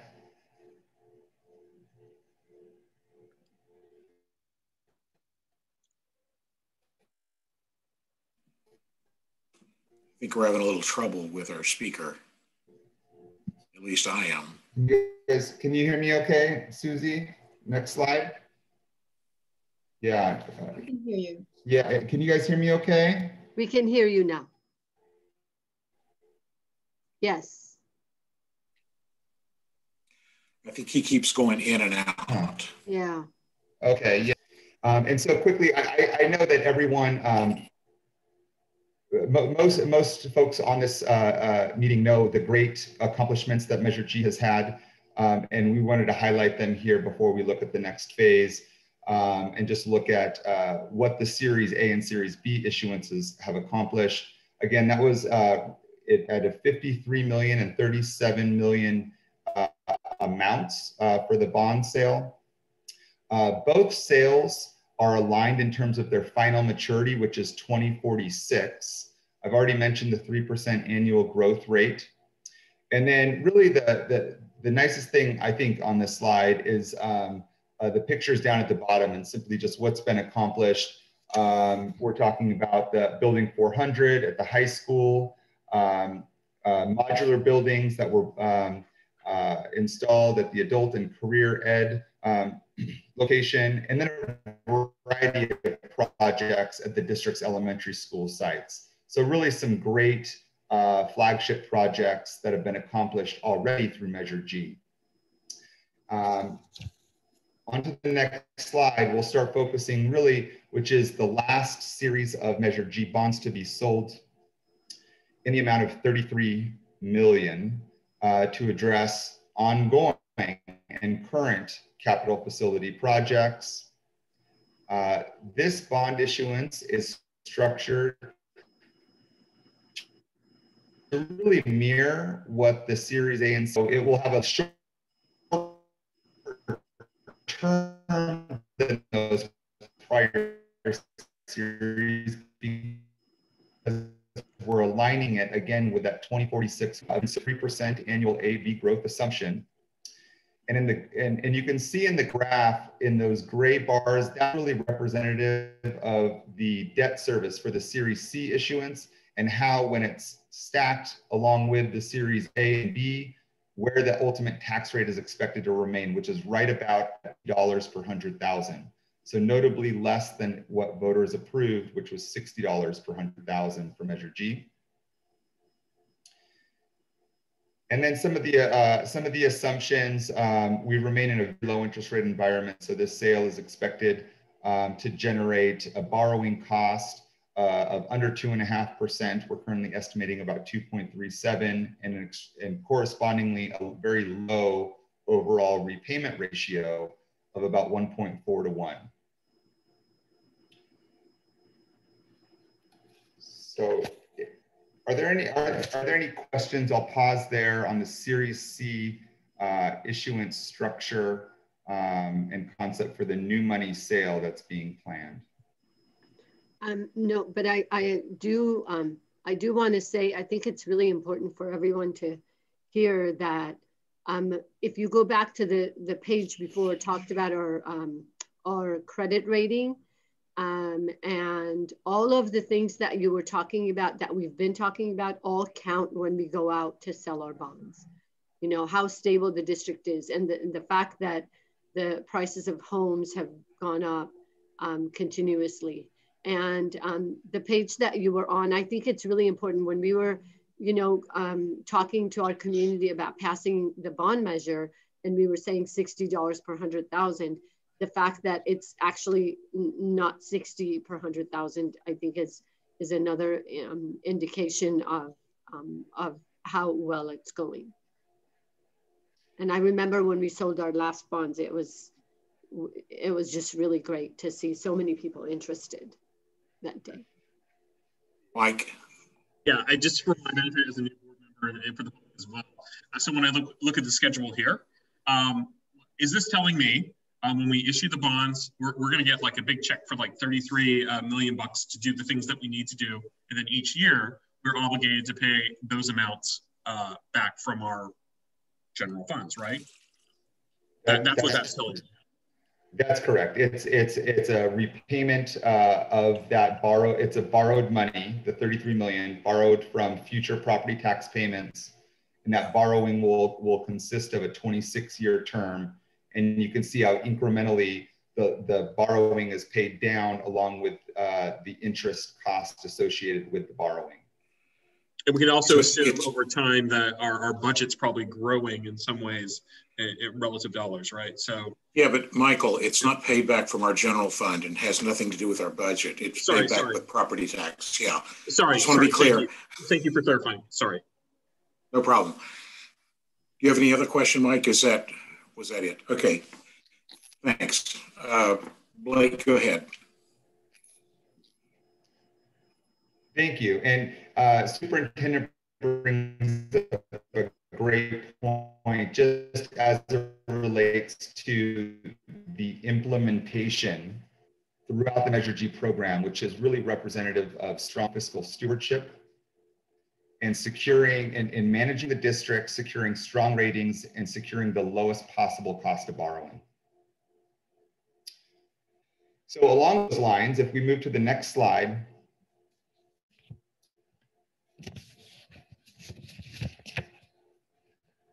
can everyone hear me okay? Okay, moving to the next slide, we find ourselves in a very low interest rate environment. And district staff, along with the bond financing team, have been evaluating potential refinancing opportunities in an effort to generate further taxpayer savings. And if you bring your eyes down to the bottom right, you can see just how low relative to the last 20 years our current interest rates are at compared to prior years.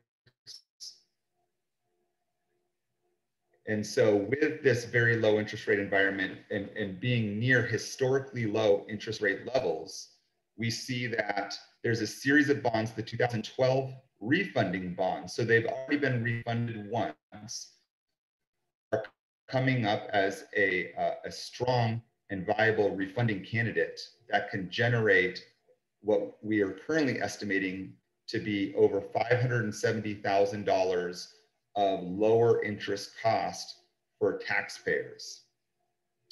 And the way that that's generated is the average borrowing cost or interest rate on those outstanding bonds is about 4.92%. And we compare that to what we're currently estimating the interest cost would be on a refinancing at about 1.31%. And so with that lower cost of borrowing, it reduces the annual amount taxpayers would pay in interest. And that's what's generating the $570,000 worth of savings. Now, to the point made earlier, general obligation bonds are not paid for nor associated with the district's general fund. And so the savings would be directly for taxpayers. There is no fiscal impact to the district whatsoever. I'll pause there and see if there's any questions regarding the general obligation refinancing or refunding bonds.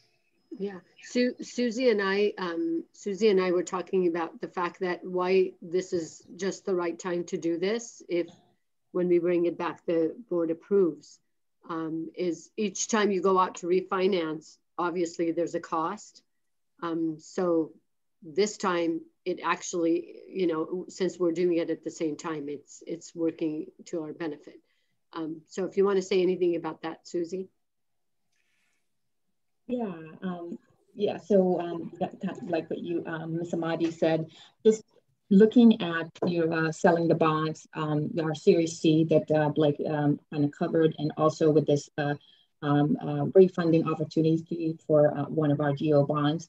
And then I know that he's going to cover the last page, which is the COP, is doing that all together really there is a benefit to us in terms of doing it all at the same time rather than one at a time, just because of the cost of issuance and all of the other costs associated with going through this process. And so I know that, you know, Blake is worked on making sure, and also the rest of the team, right? We have a couple of underwriters and also our bond counsel to make sure that the cost of issuance is at, you know, at the minimum. Like, you know, we try to make sure that we're not spending or you know, any other costs that's associated. It's at the as a minimum. So, and that's what we're trying to achieve for all of these refundings as well as the bond sale. Got I didn't actually have a question. I just felt like it needed to be said again, that it's great that we have an opportunity to do this at no cost and save our taxpayers some money. So thanks. You know, I will also say that we've done this a couple of times in the past few years and saved actually more than this. This is $500,000 roughly, which is a very good savings. But I think in the past, it's been multiple millions that have been saved from that the taxpayers in Castro Valley do not have to pay. Yes. I remember a number like 7 million or something like that. Mm-hmm. And a couple things that I'll point out relative to the amount of savings that we're currently estimating. The amount of savings is directly related to the amount of bonds that can actually be refunded. And so right now, you know, we're looking at, there's not a large amount of general obligation bonds that can be refunded. The amount, as you can see in this table, is just under $7 million. And so the half currently correspond to that amount of bonds that we could refund.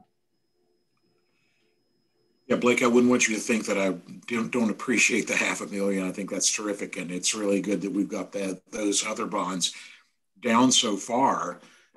You know, they're almost paid off. So that's the reason it's not as big as it has been in the past. But all of that's good news. So thanks. Yeah, I would echo that sentiment. And,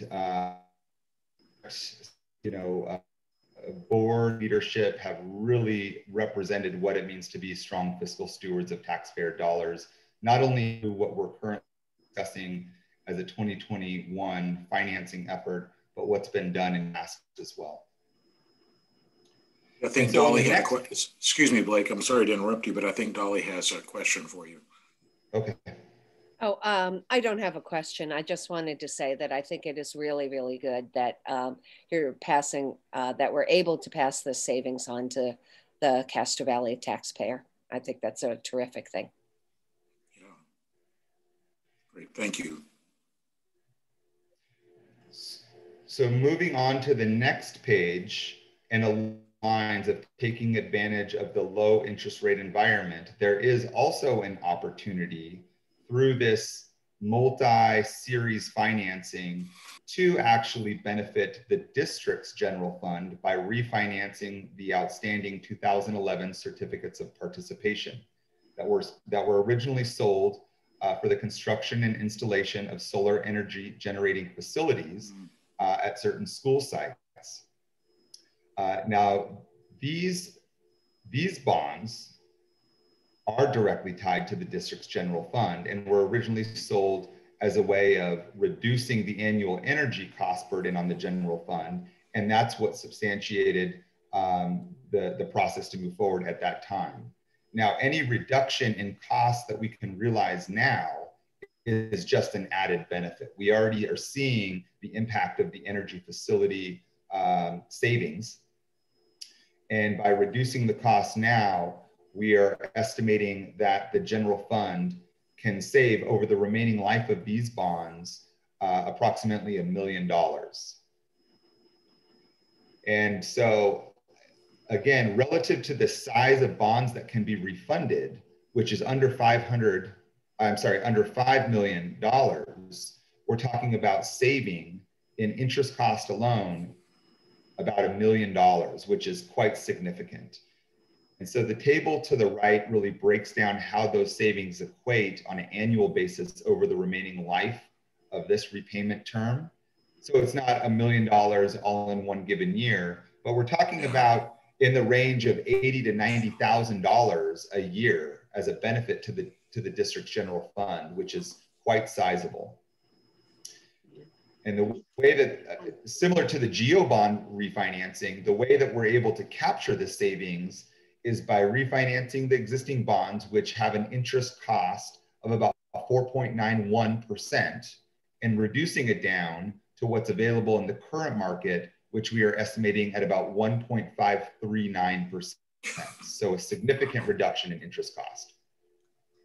Parveen, did you have a comment or question? Yeah, I think it's really important that people see the distinction between this and a geo bond, because this was basically in 2011. I know we have a couple of new board members. In 2011, in order to actually build and construct the solar panels and all of those, the district had to borrow money and pay with interest. So that was about $10 million. And now, I mean, this is huge savings, and this is actually general fund. But what I also want to mention is, as you walk around now through Measure G, I just have to say I am so proud of our team, because there are solar panels going up where to make shade, and all of that. None of that we have to borrow money for. We're actually using Measure G as we were supposed to, and also applying for all sorts of things that we qualify for energy efficiency and things like that. So I just wanted to give a shout out to Susie and Sharon and their team. Michael. Yeah, why is it called a certificate of participation? How is that? Can you distinguish that for me compared to a bond? Yeah, absolutely. So a certificate of participation is a form of non-voter approved debt that is available and widely used by school districts throughout the state. So it's far different than a general obligation bond that's approved by voters and repaid by property taxes. A COP, or certificate of participation, is a financing or borrowing that a school district can execute to move forward with various capital facility projects or other uses as solar facilities as well, that is repaid by the general fund over the period of time. And it's quite a complex structure in terms of form and documentation. It's a lease facility structure where the district actually puts up one of its existing facilities to a corporation and then leases that facility back in the form of annual lease payments, which in essence are the debt payments. And so you'll see the different set of documents that are provided to the board at the March agenda, which will be far different for the COPs than they are for the GO bonds. And going back to the point that was made earlier, the reason that this is being brought forward in a multi-series, multi-financing type structure is solely for the opportunity to not only capture low interest costs in the current market, but also from a cost savings perspective. There's a tremendous economies of scale by going through this process all at the same time for all of these financings. And so while I'll apologize in advance that the agenda items next month are going to be, I think there's going to be more than one, and there's going to be a variety of documents associated with each, there's a rationale for it. And hopefully through the course of this presentation, the board gets a better understanding of that rationale and benefit. Yeah, I'd like to make, that's great. And I think it's terrific that you're working this out. But I do want to make one other point about the solar panels that were put up some years ago, and that is they cost us in financing about $300,000 plus a year. But that is offset by the fact that we're off the grid at a number of campuses. So in a strange way, even though we have to pay $300,000 out of the general fund, we have saved around $400,000 out of the general fund for reduced energy costs at all those campuses. But the fact that you're going to reduce it through this mechanism by another $50,000 to $80,000 a year is really pretty amazing, I think. So I'm really interested in seeing what you've got next month. I think that's really exciting.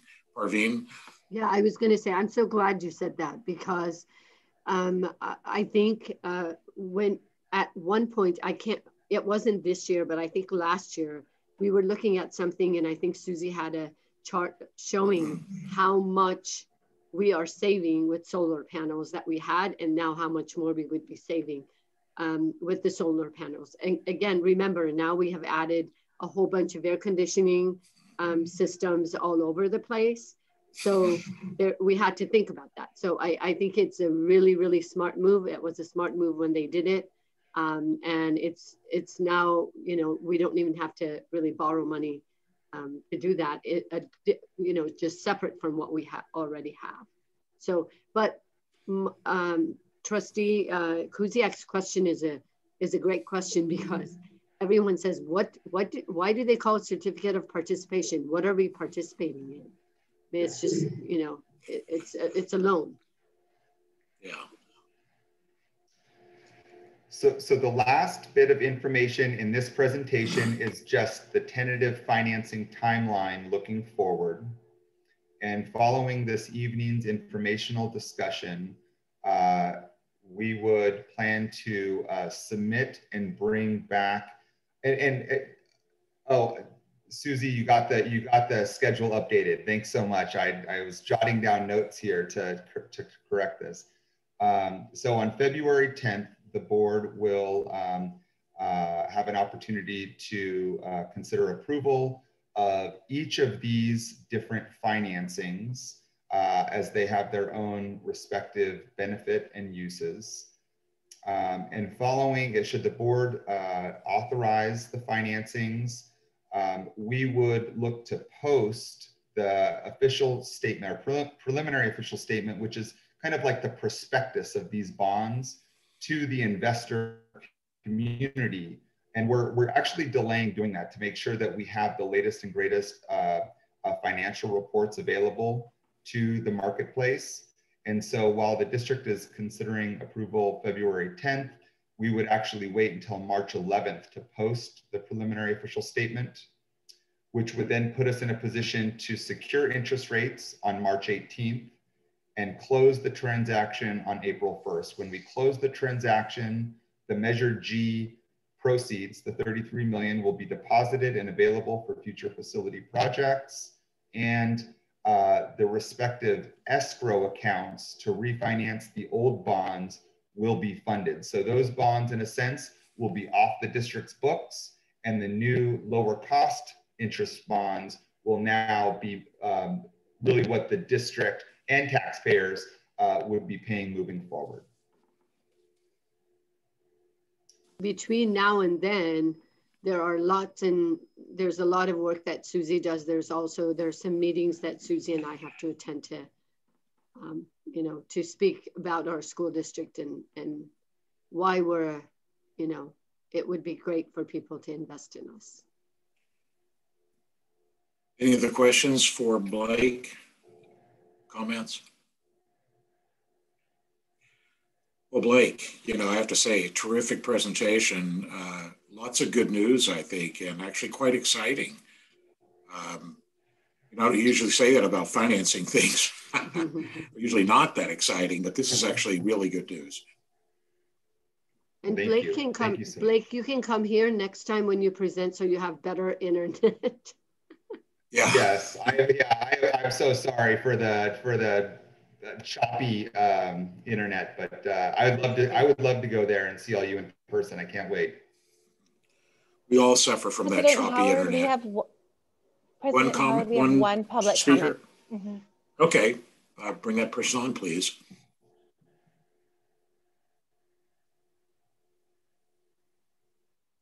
Welcome, Yoko. You're still muted, though.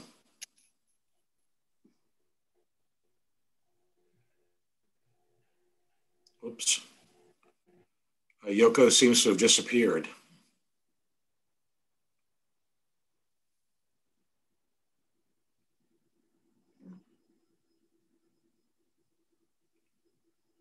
Must have been an accident then. Yeah. Oh. Okay, so there's no one else who wants to speak out there in the public? No, that was the only public comment. Okay. Anything else from the board? Well, once again, Blake, I think a very good news presentation. So thank you very much for waiting through most of our meeting to speak to us, and we look forward to hearing from you at our next meeting. Thanks so much. Have a great night, everybody. Thank you, Blake. Okay, move on to an update of our Measure G projects. Sharon, welcome, Sharon. Hi, good evening, everyone. Pattern here of all of our reports. From the audit, the bond performance report, to the bond financing sale, and now it's the Measure G. So just to give you an update on where we are, what we've been doing since the last time you Sharon presented. And so again, we're really happy to have Sharon with us tonight to present. And also just congratulate the team for doing an amazing job with the audit, with all of the documents that were submitted to our auditors for review. And so again, as was presented earlier, a clean audit. So I want to thank Sharon and their team for doing such an amazing job. And and the work will keep going with a $33 million more of funding for construction projects. So Sharon, want to go ahead? Yes, I want to start. Yeah, thank you for everyone for all your support. I think it makes it so much easier to do work. So Amy, next slide, please. I know I'm the last presentation, so I'll also try to keep it brief too. So, just an update of what we've been doing. We have CVE, our library, for all our classrooms, library, science spaces. We've been going through, a few of them at each site over the last 4 years now, doing renovations. So with the interior renovations, just a sample of what we do: interior painting, new flooring. So we generally try to put carpet into the libraries. And this is actually a newer material where it's more of a rubber flooring with a fiber on it. So it's it doesn't, it actually keeps the moisture in there. It doesn't let it seep into the subfloor. We go and repair the ceilings. We've gone and done LED lighting and window film on the windows for reflectiveness and safety. And we've gone through and done the HVAC.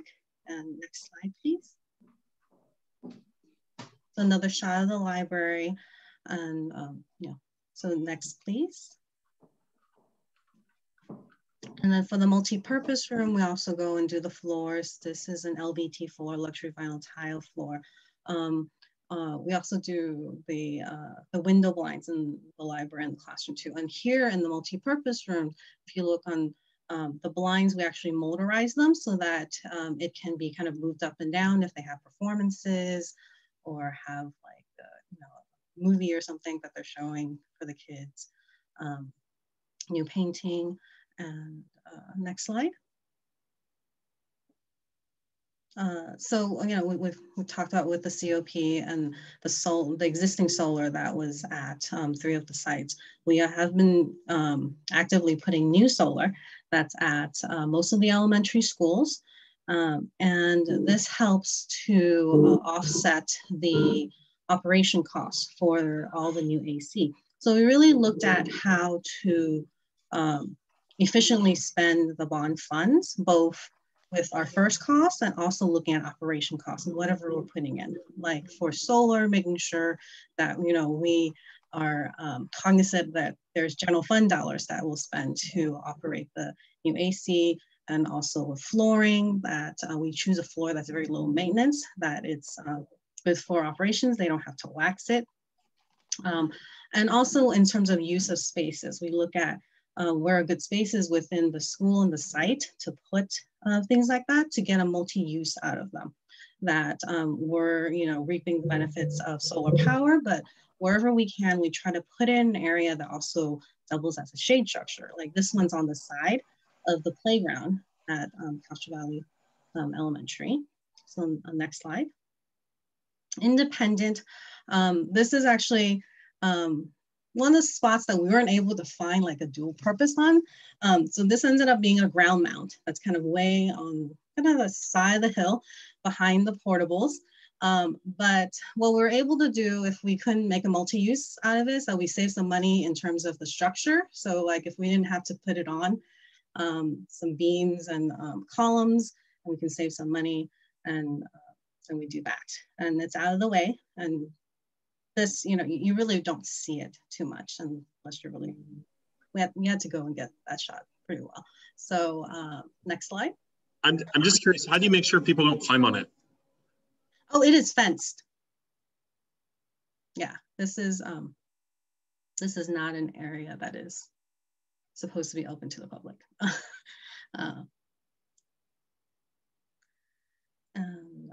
Let's see, moving on. So this slide's for independent. Also, another shot of what we do for the multi-purpose room, similar to CVE. This is before we put down the floor.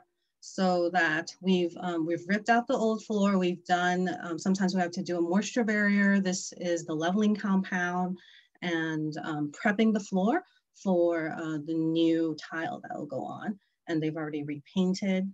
So next slide. So more solar. There's a bunch of solar here. We've been able to finish most of them that we're just waiting for the final connection with PG&E. So at Jensen, that one we were able to put on the side of the field between the field and the schoolyard. Next slide. Proctor also.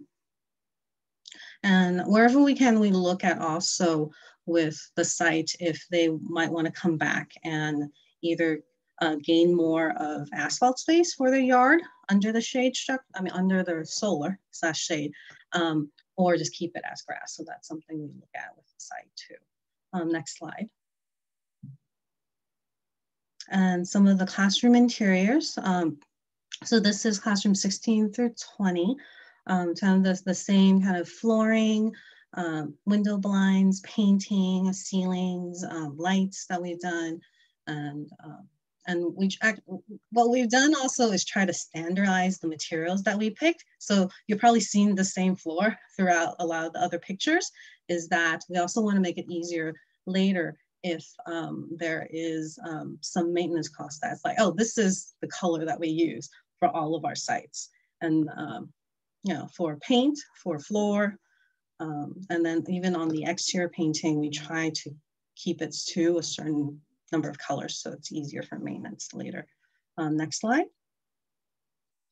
And with the interior work, we also worked for these particular buildings at Proctor.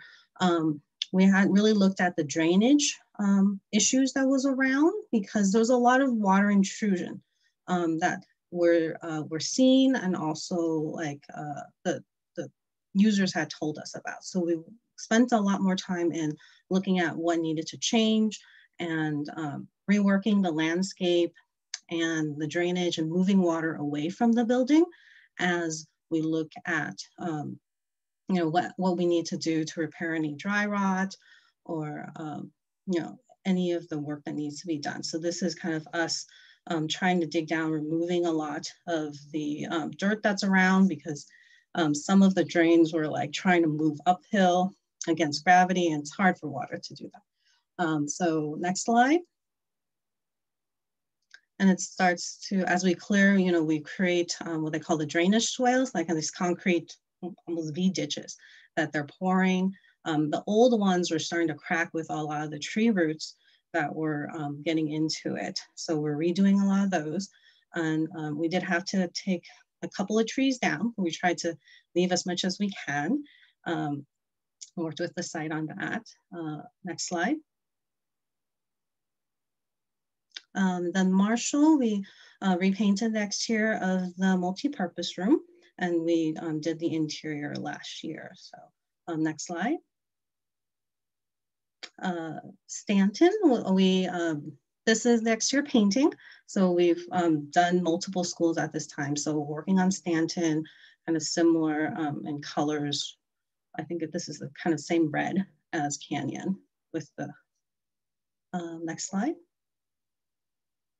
So a couple more shots of the campus and the painting that's in progress.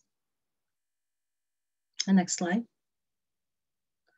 And with this, we also, like with the glass block that's on kind of the upper stories of some of the classrooms here, we looked at repairing and sealing those as we're working on the exterior. So not just painting, we look at like whatever is in that needs to be repaired or that's damaged, we work on like fixing everything as we're making everything look pretty also. So next slide. But you're not removing them, right? No. Oh, yeah, but yeah. what they had was they had this plastic, like plexiglass over them. And we removed it and looked at what was the issue and then sealed it. So it not as much of an eyesore. Vinoy, this is kind of the side of the track. This is where we're putting in the solar. So just kind of a shot of during construction of them working. So next slide. And then this is just some paving, asphalt paving and concrete work that we did in the front lot of Vinoy and expanding kind of the sidewalk, that upper left picture, kind of the strip of walkway that leads to the front. We expanded that a little bit just so it gives a little more room for the kids when they're back. Next slide. The interior of the multi-purpose room, similar to the other ones. And next one. And lastly, for the high school, we've kind of gone and done some painting. This is the side of the library. So just kind of going around and seeing what needs to be done and kind of taking care of those things. And next one. So we get to kind of finally our financials. I mean, no, we've been talking about financials with the audit and the refunding. So this is kind of us to date as of December 31st. I usually show this one pager of just a very general overview of how we're doing in the program. And column A is all of our expenses to date from beginning of time till end of December. And we spent 85.6 million. And column B encumbered is how much we have in contracts right now. And that's about 7.9 million. C is our furniture budget. So there are specifics in the implementation plan on the furniture and the technology, and those two columns in C and D are broken down. So furniture, that's what's left. We've done a big push in the last year to get the 21st century furniture and working with the schools to kind of develop the standards and see what they really need. So this is actually what's left over. A lot of it's with the high school and the middle schools because we're rolling that out slowly versus the elementary schools have gotten most of their furniture. And there might be a couple of sites that decided to do like maybe a two-phase. So that's what's left in furniture. And technology, we have actually done pretty much most of our technology upgrade at this time. So this column D is actually kind of a breakout of from expenses. So from column A, this is specific, like 4.1 million has been spent on technology, which is really the infrastructure with upgrading our data, networking, all the cabling, all the switches, the fiber that goes to our server rooms and our wireless access points. So that's what that expense is. And E is kind of our total remaining budget that we're working with at this point. F is our total budget when you kind of add everything up. That's the 149.2 million. That's kind of what we have as our kind of full capital improvement budget. And we have column G and H are the percentage completed versus the percentage remaining. And I think we're pretty on target for all of the different schools, and currently we are still on budget. And the next slide, please. That'll be our final slide. I wanted to kind of revisit like where our 149 million is, because our bond is 123. You know, that's what voters have voted on. But the whole capital project or program, as we'd say, our building program, comes together from a lot of different building funds. We have our Measure G, which is you know, a bulk of the money, but we also are been working very heavily on maximizing our state funding and reimbursement. And Prop 51 passed about the same time.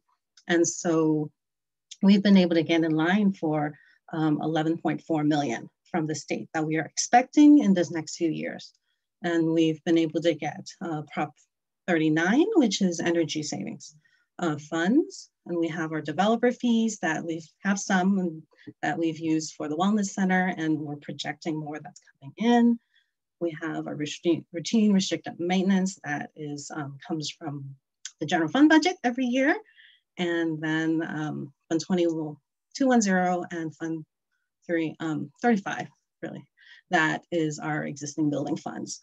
What I also wanted to highlight, so all of that, you know, adds up to the 149 million. And that, you know, I wanted to highlight that we are always kind of looking at what additional funds or grants and state funding we can get. So we are looking at another at least 12.2 million beyond the Prop 51, because we know that we are prepping, the state is prepping for another state bond in 2022. And that is my presentation. Any questions? Any questions or comments? Dot. And then Lavender. Thank you. That was, I really appreciate that presentation, Sharon. It was very thorough, and I loved seeing all of the pictures of all of the campuses. And I also wanted to comment about how appreciative I am of the thoughtfulness that went into the solar panels and multi-use of those shade structures to power the HVAC systems that were put in. You mentioned the Prop 51 funding, probably, or you said something that didn't sound like we were for sure getting $11 million. So can you talk about that a little? Oh, no, we are getting that 11 million. Okay, okay. Yeah. Maybe I misheard you. It sounded like it wasn't a sure thing, and I just wanted to make sure that we weren't going to be on the hook for $11 million. Oh no, that is a sure thing. It is just a matter of time of the state processing our application and reimbursing us. Okay, then I probably just misunderstood you. Thank you. It made my heart skip a beat a little bit. Yeah. But I think it's important to remember there was a bond on the in November that didn't pass. That was another one that we were hoping for. And now there may be another one and other opportunities. So that's besides the 11 million. So when it comes up, we're gonna really have to do our part to support it. So that if it gets passed, then there's more opportunity for us to ask for more than what we've had. Mm-hmm. So, and maybe it's when I was talking about the last line on the 12.2 million, because I mean, they're kind of close. Because that is how the state program works, is you continue to submit applications of the project. So we take a project that we're doing, like the 100 building was like $2 million. So we take that, we submit it as an application. It's like, we spent $2 million on the high school for this, and you know, we have eligibility, we want to stand in line for funding. And the state continues to take applications even after they've exhausted their bonding authority. Even it goes into another pot, but you just stand in line until the coffers replenish. So that, you know, that is applications we're working on and that we're getting into the state, so that it's just a matter if when that next bond passes, then that will come. It's just, that is kind of more so, we don't know exactly which year that will come. Like the first 11 million, we've been able to kind of plot out, like based on the OPSC is the agency that processes that based on how many applications we see them working on, like we think we're gonna get the money in like a year and in 2 years and in 3 years. Lavender. I just wanted to comment on the continued commitment to sustainable principles and the way that you're planning out the Measure G projects. I don't know how many of you saw today that President Biden came out stating that global climate change is, you know, something that's damaging us and that we need to work towards it. And I'm really honored to be at a district that's already working on it. I mean, from reducing impacts through the film that we're using to energy efficiency lighting to, you know, even thinking about the paint colors that we're using that are consistent, that's going to reduce using more products or having to manufacture more products. So just your continued commitment and also your application and utilization of our grants and rebates that not only save us money, but they help us be able to complete those sustainable projects. And I know that's such a big thing for our community.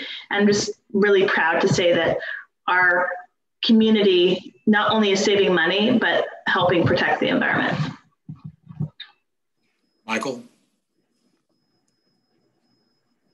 It's really exciting to be on the other end of this, knowing that we were part of the Measure G team to get this passed. And Sharon, thank you so much. I appreciate the efficiency with which you work, and you're very nimble. I really appreciate that. I just want to make a shout out and thanks to those who might be listening and to all of our board oversight members.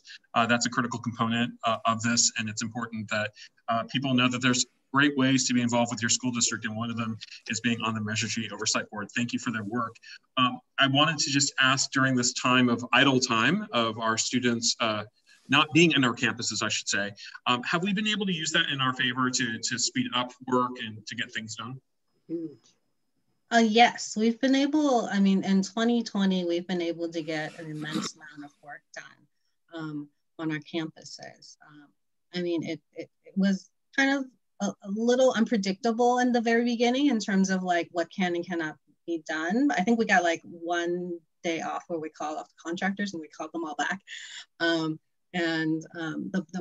know, we were able to be efficient to have the board pass a resolution that allowed for construction to continue as an essential activity. And so that really helped us. And, you know, and what we also tried to do was not bite off more than we can chew. We scheduled the work aside. Okay, we're going to do it in these little mini phases. It's like, we're going to do this month. And if we're still out, we're going to do this next month. And, you know, we're able to get all that in. You know, this last quarter, we did kind of scale back a little bit because, you know, the teachers are back and with reopening and the surges, we wanted to give them more space. And really work with the sites in terms of where they want us and where they don't want us. And, you know, that's why we did a lot of exterior painting. We did solar so that we're outside, you know, we're not bothering anybody. And we do some work inside whenever it is allowable because the teachers are still using their spaces. Ollie. I just wanted to concur with what Lavender had said about the how terrific it is really that those solar panels are going up all over the campuses and also are helping with our budget as well. I mean, they're like a you know, double duty good. And it is also both for our state, which had the wildfires, and for our country, you know, with the whole environmental global warming. It is great to see us be contributing to lessening our footprint. So terrific. Arvine. Yeah, I can't thank Sharon and her team and Susie enough because you get to see bond projects around the state, and what was really done here isn't necessarily what's done everywhere. And that resolution you passed really got us on the right track. Thank you for that. I wanted to say, as I visit schools, it looks so everywhere. It looks so beautiful. Everything looks nice and ready for kids. And sometimes when I walk into a room, there's a teacher teaching online, but you know, all their furniture is nice and new.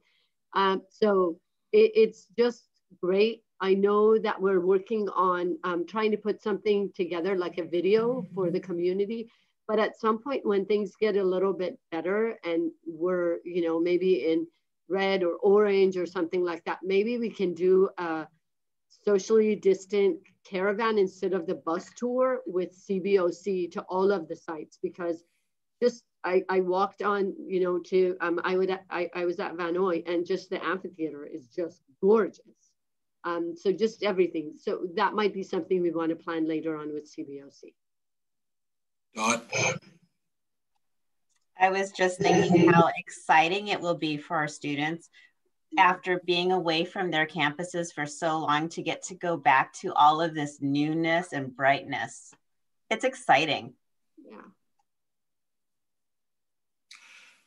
Well, I'll close with a couple of comments here. And one is that I think even though we have time with the students not on the campuses and so forth, we should remember back a couple of years when there were sadly and tragically all those fires up in Sonoma and so forth. And the ability to actually get contractors to come in and work for us was a significant challenge. And so I think it's really remarkable what you've been able to do in that environment for most of the period of Measure G. And the other thing I'll say is that I appreciate the fact that you mentioned that much of the work is in the walls and in the floor, because a lot of the money from Measure G is going to be invisible to most people. They won't be able to see the underfloor and the wiring in the walls and so forth. So I think those are really important things, but they tend to disappear. And so thanks for highlighting those as well. Any last comments before we move on? I think I saw a person's hand raised, Amy. It was an accident, I think. They lowered their hand. They did, okay. Well, wanted to make sure they got an opportunity if they wanted to have it. So we'll move on then to item 10F, approve the personnel report. This is an action item.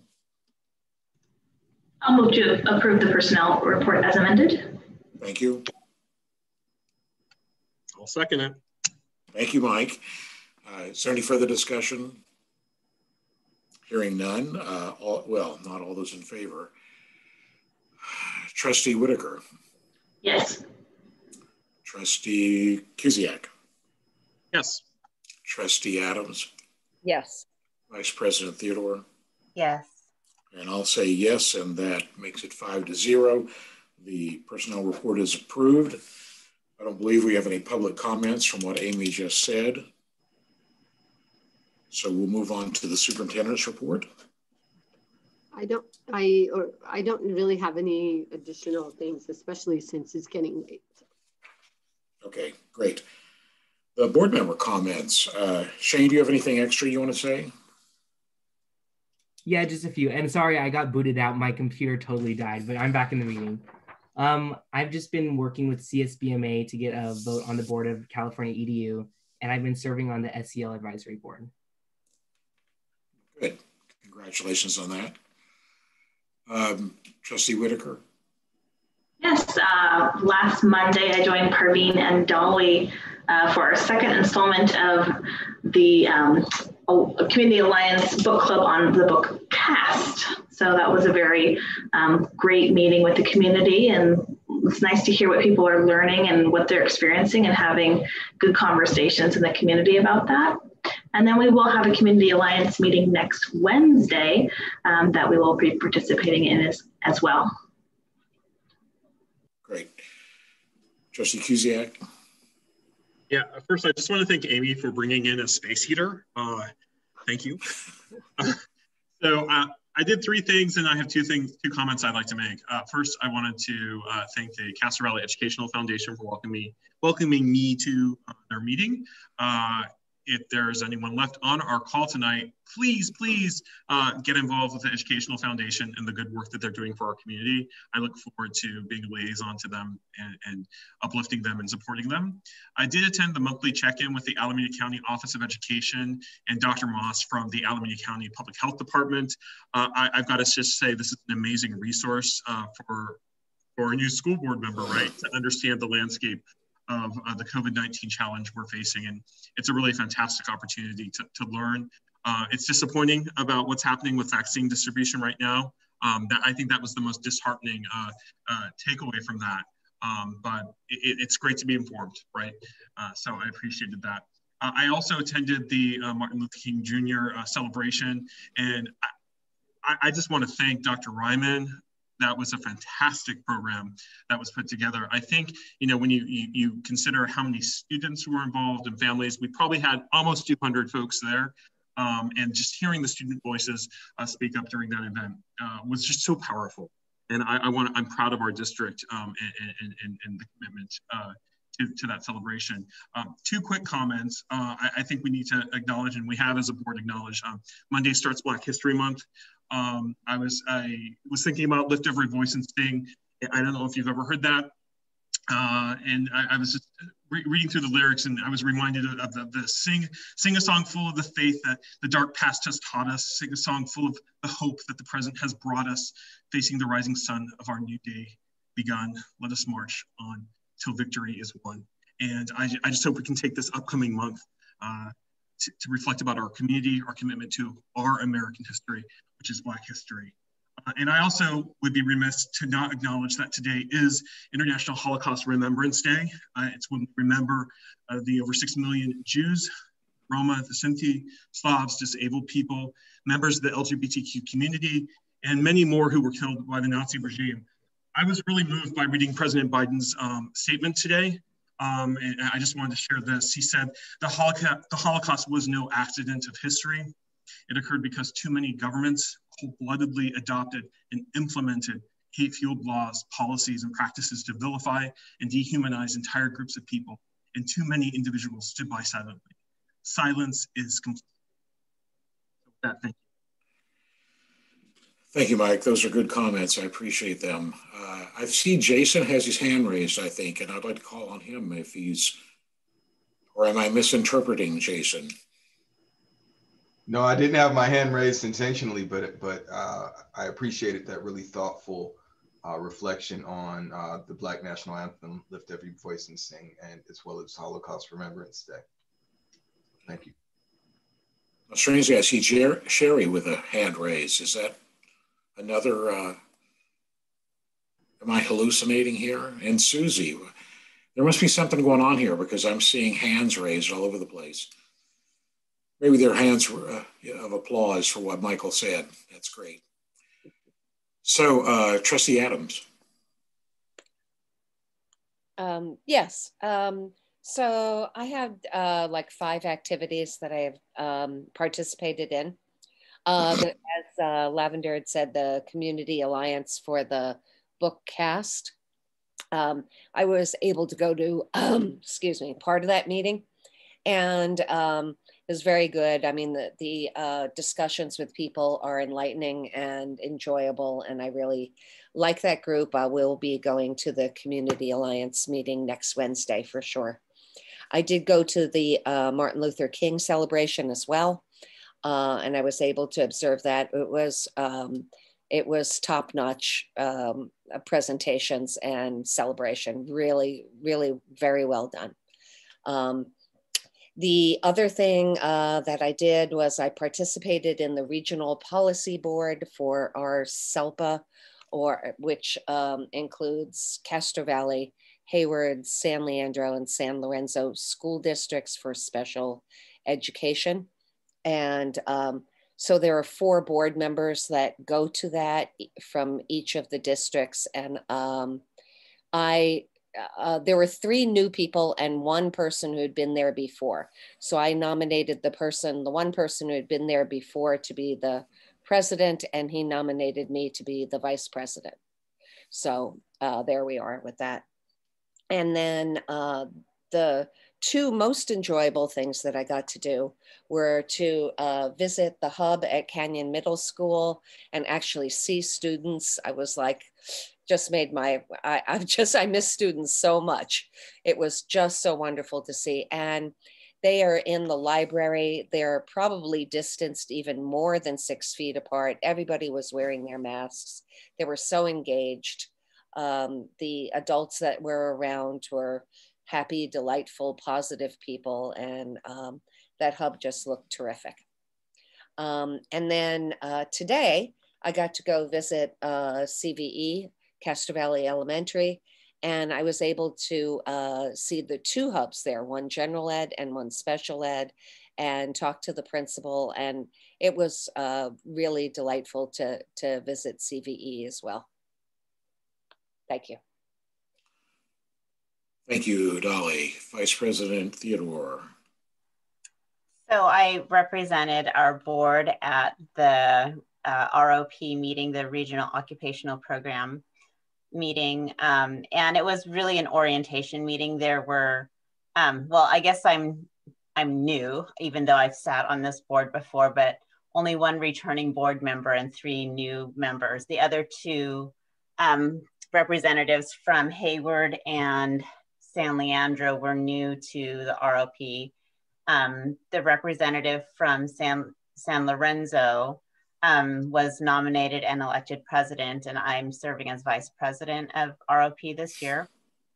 So they gave a wonderful overview for the new members about the ROP program and of course the challenges in serving students and providing internships and all of those usual opportunities that students get by participating in ROP. But you know, they did it. They actually had lots of engagement and lots more businesses and organizations coming and presenting to students, and there were lots of opportunities for students to learn, even though they didn't get the hands-on internships that students normally do with ROP.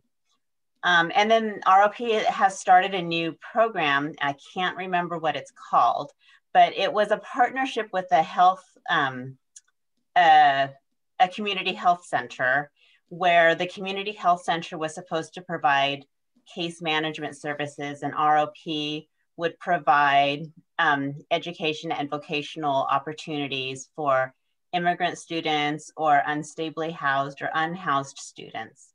And this last year was the first year. So of course it didn't go as planned. The health center ended up backing out and they were providing the case management. So the ROP took on all of that and brought, I think they said 40 students through that program in their first year, which I think is incredible considering, you know, they're a school, not a case management system, but they were able to provide those services to students and meet their needs, as well as a really enriching program in a time where we can't even sit in the same room together. So I'm excited to be serving on this board again and learning more about that program as it develops and as we, you know, enter into the next phase of this pandemic. That's it. Thank you, Dot. I think we'd all agree that Linda Granger is a genius and probably the second best superintendent in the state of California. I won't mention the first one since she's here. We don't want her head to get too big. I know. So I was in a few things. One, I believe these were since our last meeting, the Community Alliance meeting, not the book club, but the actual Community Alliance meeting. And I'm looking forward to the meeting next week, I think, when we hope we will be moving forward with some concrete goals and so forth for that organization to undertake. I think several of us were involved in the Capital Advisors briefing on the budget, and that was really, as it always is, very worthwhile. I believe since we met the last time, I received an email from a high school student who is part of the I hope I don't get this wrong, but I think it's the Women of Color for Change Committee at Castro Valley High School. They were asking for some assistance with getting information out to students about human trafficking. And I will say that Parveen and I were able to arrange for Nancy O'Malley, our district attorney, to be interviewed by these students live on February 3rd, I believe, or March 3rd, that's right. March 3rd, and Mr. Torpy has put this in as Trojan time for the high school. So all the students will hear the DA talk about human trafficking, which is a very serious problem and in which she has a special interest. And so that'll be a really terrific thing. Michael mentioned the Ed Foundation. I do want to bring up the Rotary for a couple of things that are related to the school district. You might have seen in today's forum the ad for the talk by John Perkins, who's a physicist at Lawrence Livermore. This is a joint project by Rotary and the Ed Foundation. His talk will be at 6 o'clock on February 16th, and you can register on the Rotary website to join in that. It's free and open to everybody, and we're hoping to get a lot of students involved in that. And since Dot brought up the ROP, I'll mention also we have reactivated our vocational committee, and we have a very extremely active group working with the ROP or with the career education teachers at Castro Valley High School to arrange for speakers, which they have a difficult time doing, but it's an extraordinary committee that's working on that. They are just amazing in how much work they've accomplished in no time. So that's all I have. So thanks to everybody who's still on the line with us. There actually are about 14 or 15 people still listening to us. Thank you very much for listening to the bitter end with us. We appreciate your being here. Those of us who are on the board and the superintendent are going to retire now again to closed session. Parveen, I don't think we really need the assistant soups on this part if you dismiss them. Yeah. So it'll be the 6 of us going back to closed session, and I can say that we will report out again when we finish with our business in closed session, but I can't say that I know when that is. So my apologies for that, but we'll be as short as we can be. So thanks to everybody for attending. And you know, I have it now as 9:43, and I will suggest that we reconvene in closed session maybe at 9:50. Is that okay with everyone? Of course. Great. Thanks very much. I'll see you in a few minutes. Thanks to everybody for being here. See you at the next meeting.